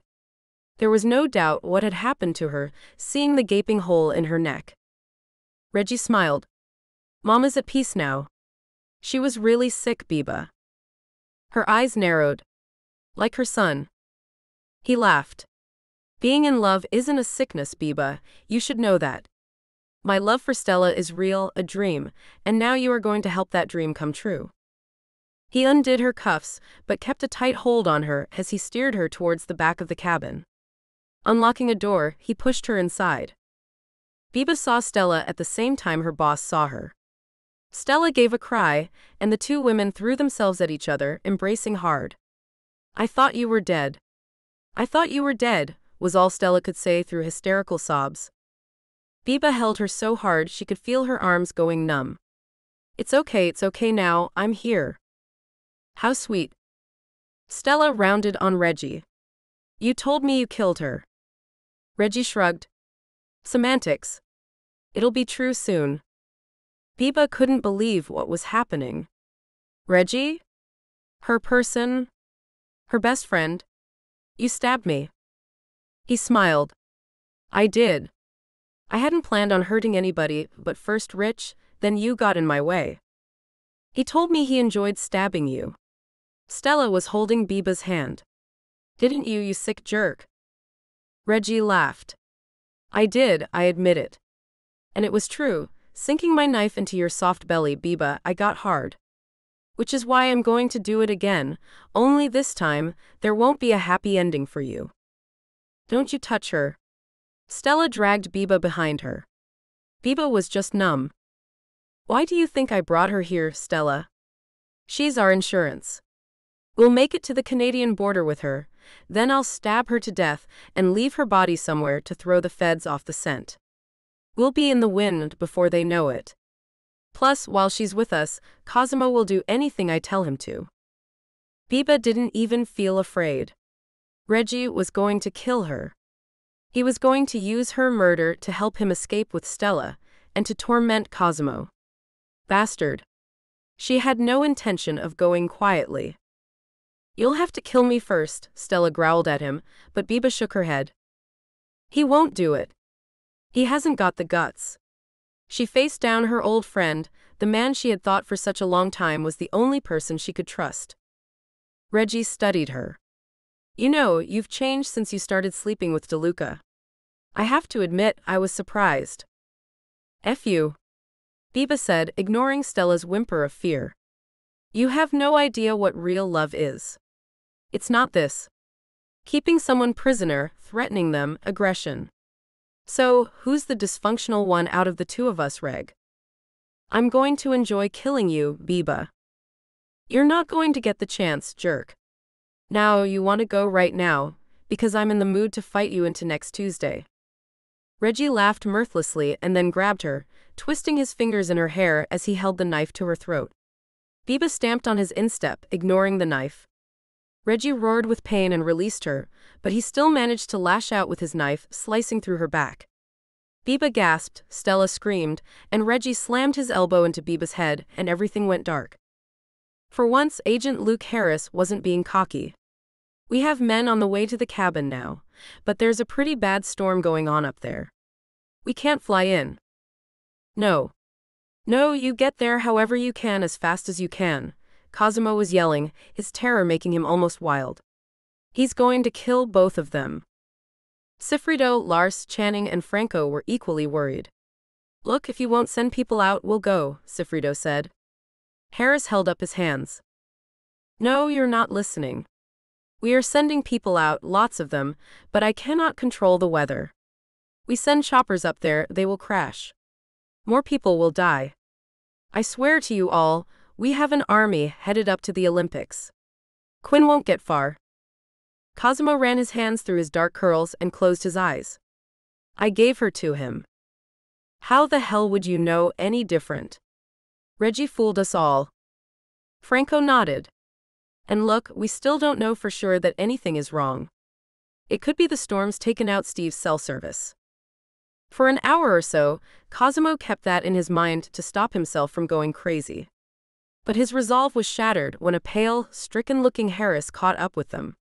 We found Steve Kimmel's body. He was shot in the head and Reggie's car is gone. Cosimo put his head in his hands, and when Harris left them to go get an update, he looked up into Sifrido's concerned face. I need to get there, Frido. I need to save her, them. Sifrido hesitated for 1 second. My car is outside. Let's go. Chapter 25. Biba woke, feeling woozy and nauseous. Stella was cradling her head in her lap. Biba. Her voice was a whisper. Biba realized they were in a vehicle, moving. Where are we? Going towards Canada, I think. I'm not sure. No, don't move too much. That cut on your back is bleeding like crazy, I can't get it to stop. Shit. That meant the slash of the knife had gone too deep, probably nicked a kidney. She was bleeding to death, slowly. Biba swallowed a throatful of vomit. Stella, get closer. Stella bent her head to Biba's, and Biba felt Stella's tears on her cheek. Don't cry, Stell. I'm going to get you out of here.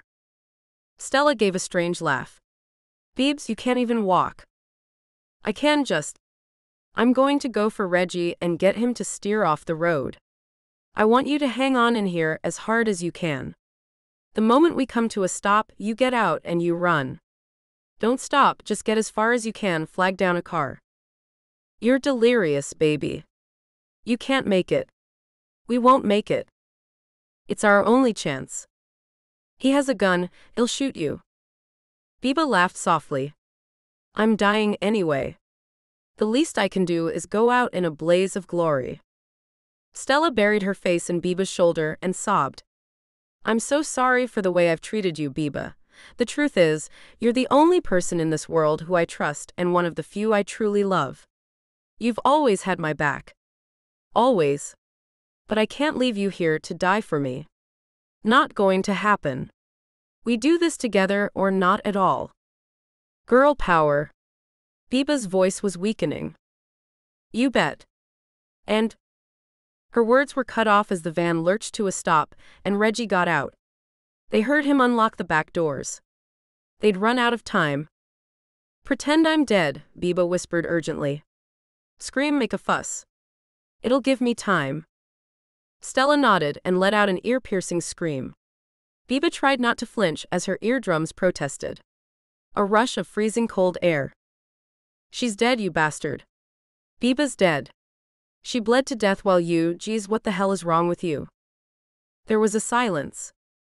Biba could only hear Stella's heavy breathing. Then, she's dead? Faint hope ignited inside Biba. Reggie sounded shocked, even a little heartbroken. Well, damn, he catches up, Stella said sarcastically, cradling Biba's head in her arms. She was your best friend, Reggie, and you killed her. How does that make you feel, huh? Then Reggie chuckled, and Biba's hope dissolved. Well, I guess it saves me killing her later. Leave her body. They're following us, they'll find her. Wish I could stay to see DeLuca's face. No. Biba's whisper was urgent. Don't let him take you. I'm not going anywhere without her. Biba felt Stella being dragged away from her. No, no. As she heard Reggie's voice growing distant, she hauled herself up, her clothes sticky with blood. She limped to the van's driver's seat, hunting for anything she could use as a weapon. Underneath the passenger's seat, she found a tire iron. Better than nothing. Ignoring the searing pain in her back, Biba staggered out into the storm to follow Reggie and Stella. Cosimo and Sifrito drove in silence, both on edge as the storm grew worse around them. 2 hours into the park, and they saw the van on the side of the road. Where the hell are the FBI if we can find this? It might not be anything, Sifrito cautioned as they got out of the car, but when they inspected the van, Cosimo saw the back of it awash with blood and on the floor a small charm bracelet. He reached in and picked up the delicate gold chain with the single diamond hanging from it. It's them, he said in a dull voice. I gave this to Biba for her birthday. Sifrito patted his shoulder. I think they went this way. Cosimo didn't move. Frito, look at all this blood. Someone bled out here. Not necessarily, 'cause there's a blood trail here. Come on. They found Biba, slumped over in the snow, barely conscious. Cosimo scooped her into his arms and held her close while Sifrito examined her wounds. Geez, it's deep. We need to get her back to civilization. No, Biba moaned, we're so close. They're just ahead of me. Please save her. For me, 'cause save her. Cosimo hesitated and Biba touched his face. This will all have been for nothing if we don't. She wriggled out of his arms and stood as best she could. I'm okay, I think. She saw the skepticism in her face and tried to smile. Okay, I'm not, but he isn't going to win. Then hold on to me and do not let go, Cosimo said, sliding his arm around her waist. If we're going to do this, we're going to do it together. They set off slowly along the tracks Reggie and Stella had left. He has a gun. Just thought I'd mention it. The blood loss was making her lightheaded and squirrely. Cosimo almost smiled. Always helpful to know. 10 minutes later, Sifrito stopped them, putting his finger to his lips and pointing downhill. They saw flashes of color amidst the snowy trees and heard a woman's voice carrying back to them. Stella's giving him hell, Biba whispered, and Cosimo nodded. If he thinks that's hell, he's about to find out what hell is really like. He lowered her to the ground, propped up against a tree. Baby, we need to take him by surprise, and as much as I love you, we can't do that holding you up. Biba nodded. I get it. I'm going to be back before you know it. He pressed his lips to his. My little warrior. I love you. Love you too, be careful. Biba smiled at him, then her eyes lit up. I have a weapon. She pulled the tire iron from her pocket. Cosimo stroked her face. You hang on to that, just in case. We brought our own. He showed her the guns he and Sifrito had brought with them. Biba nodded. Kill him. He murdered Rich and his own mother. Cosimo nodded, his eyes dangerous. Don't worry, Reggie Quinn is going down. Chapter 26. Stella struggled with Reggie, no longer concerned about herself. She was just determined that if she was killed, she was taking this jerk with her. You piece of shit, you left her to die. I thought you told me she was dead. Reggie was smirking. His fingers were tangled in Stella's blonde hair, dragging her down the hill. She kicked out and caught him on the knee. Reggie buckled and dragged her down with him as he fell. "You damn skank." He hit her hard, making her ears ring, but then she heard it. A gunshot. Hope. She looked up and saw two very angry Italian men bearing down on them. Cosimo leveled his gun at Reggie. "Time's up, Quinn." "Screw you, DeLuca." Reggie attempted to grab Stella to hold his own gun to her head, but Stella had really had enough. With the heel of her hand, she slammed it into his nose. With a screech, Reggie dropped the gun, his nose pouring with blood. Stella kicked him away from her and scrambled in the snow to get away. Cosimo scooped her up as Siffredo aimed his gun at Reggie's face. "Due process?" he asked Cosimo and Stella. Rich didn't get due process. Or this scumbag's mother. Stella spat. Siffredo smiled grimly. Reggie started to laugh. "Nor your precious Biba. I enjoyed slicing her up, DeLuca. I really enjoyed it." Siffredo shot him in the face and Reggie dropped. Calmly, Siffredo wrapped Reggie's fingers around his own gun and fired it into the trees. "Cuz, go walk around over there, make it look like he was firing at you." Cosimo did as he asked, and then they left Reggie's body for the FBI to find. The three of them hurried back to Biba, who smiled at all of them. "I love you all," she said, sounding drunk. "Is he dead?" "As a dodo." Cosimo lifted her into his arms. Stella smoothed Biba's hair away from her face. "Love you, Biebs." She ignored Cosimo and Siffredo's astonished glances, but Biba saw them and grinned. "You boys never see some lady love." "Love you too, Stell. Now, can I ask a question?" "Anything, baby." Cosimo kissed her forehead. Biba smiled. "Anyone mind if I pass out now?" Chapter 27. 4 months later. Stella touched Franco's face. "Thornton, after everything we've been through, the horror, the torment, surely now you know that I have loved you from the very beginning." Thornton nodded. "My darling Lucy, I just wish it hadn't taken your death to convince me. I wish I could have saved you, my love, my precious love. We will be together soon, my darling. I am waiting for you, I am waiting." And cut. That's a wrap, folks. Congrats and thank you all. Cosimo led the applause as the cast and crew finally relaxed. They had been back on set for a month finishing up the movie, and everyone had returned, all determined to finish what they started. The film would be dedicated to Rich Furlow. To Cosimo, that was a no-brainer, but he also wanted to honor Biba too. It had been Stella's idea to start up a foundation to provide opportunities within the movie industry for young people.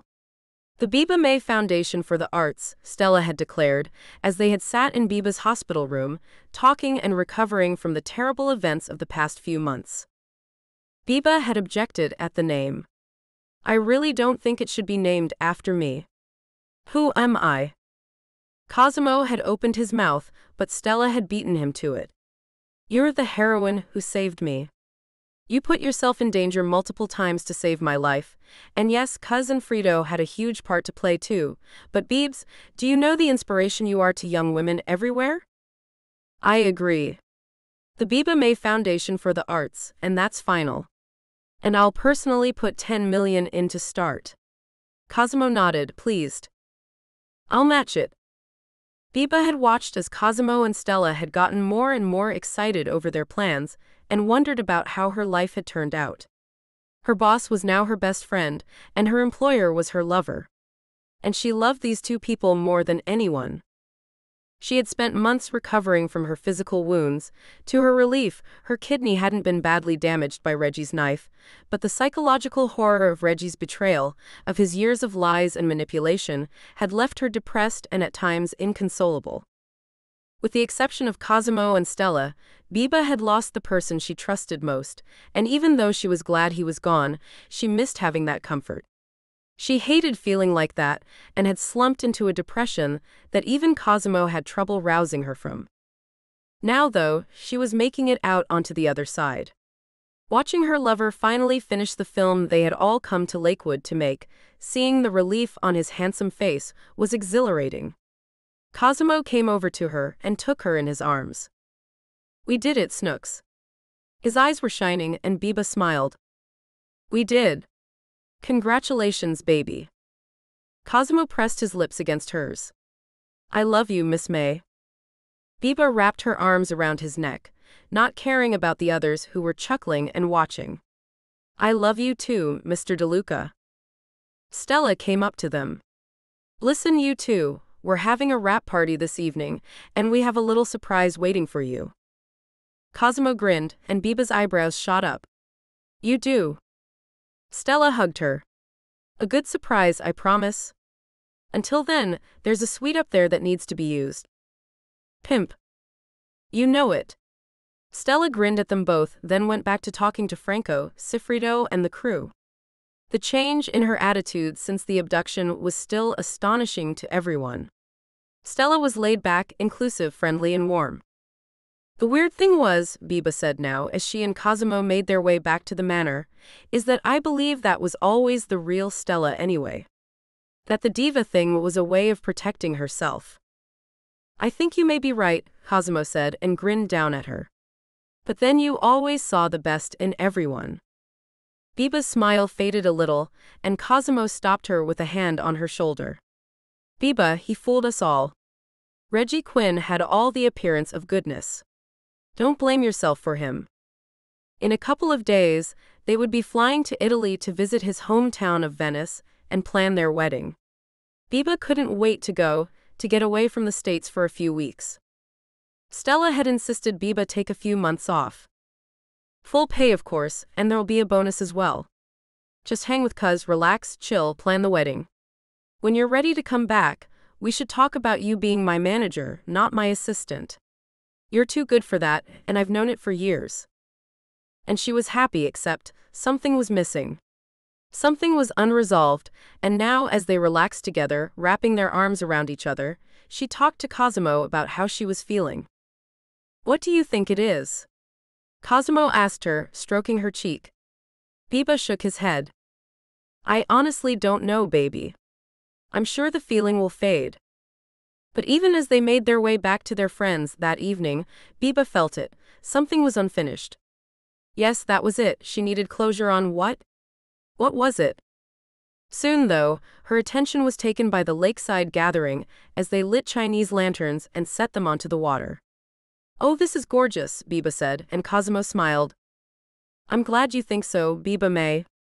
Come with me." He led her out onto the tiny jetty where they had almost made love for the first time. Biba chuckled. "Dude, there's like 100 people watching us, so if you're hoping for a do-over." Cosimo laughed, his green eyes dancing. "No, this isn't that, for now. But Biba, Stella helped me organize this little soiree, because there's a very important question I need to ask you." Warmth flooded her system. Emotion rushing up her body as Cosimo knelt in front of her. "Biba May, my darling love, you have changed my life. You are my heroine, my savior, my very best friend. Would you do me the great honor of becoming my wife?" Biba, tears in her eyes, grinned. "I will." Cosimo burst out laughing. And there was me being all formal. "So it's a yes?" Biba threw her arms around his neck. "Yes, yes, yes." Cosimo picked her up and swung her around, and Biba heard their friends cheering, obviously guessing her answer. Cosimo put her down finally, tears glistening on his long lashes. "I love you so much, Biba May. You are the love of my life." Biba was shocked into silence for a few seconds. "I am." Cosimo nodded. "That's not to say I didn't love Grace with all my heart, I did. But Biba, I didn't think my heart could take another risk, and yet you made it impossible not to. I love you." Biba was crying now, and she buried her face in his chest. "I love you too, Cosimo DeLuca." He kissed her softly. "Come on, baby. Let's go see our friends and celebrate with them." At the airport, Nico and Olivia joined them. "I'm definitely gonna call you the evil stepmom," Nico grinned at Biba, who punched his arm laughing. And you're the evil spawn stepson. That's my job. Cosimo and Biba both rolled their eyes. Flight's delayed for an hour, so we might as well grab something to eat. In the restaurant, Nico fell on his burger. So Pa, why aren't we taking the private jet? Cosimo grinned at Biba. Because of the environment, Nico. Glad to hear it. Nico exchanged a look with his grandmother. By the way, I have news. Go for it. Nico grinned. I have early acceptance at Oregon State. Cosimo looked taken aback, then delighted. Damn Nico, wow. Gosh, I don't know what to say. Congratulations, son. Thanks, Dad, and I know you wanted me to consider Stanford, and I swear to you I did. Me and G-Ma went to the campus a week or so ago, and it's beautiful, but I need my pine forests and rain. Word.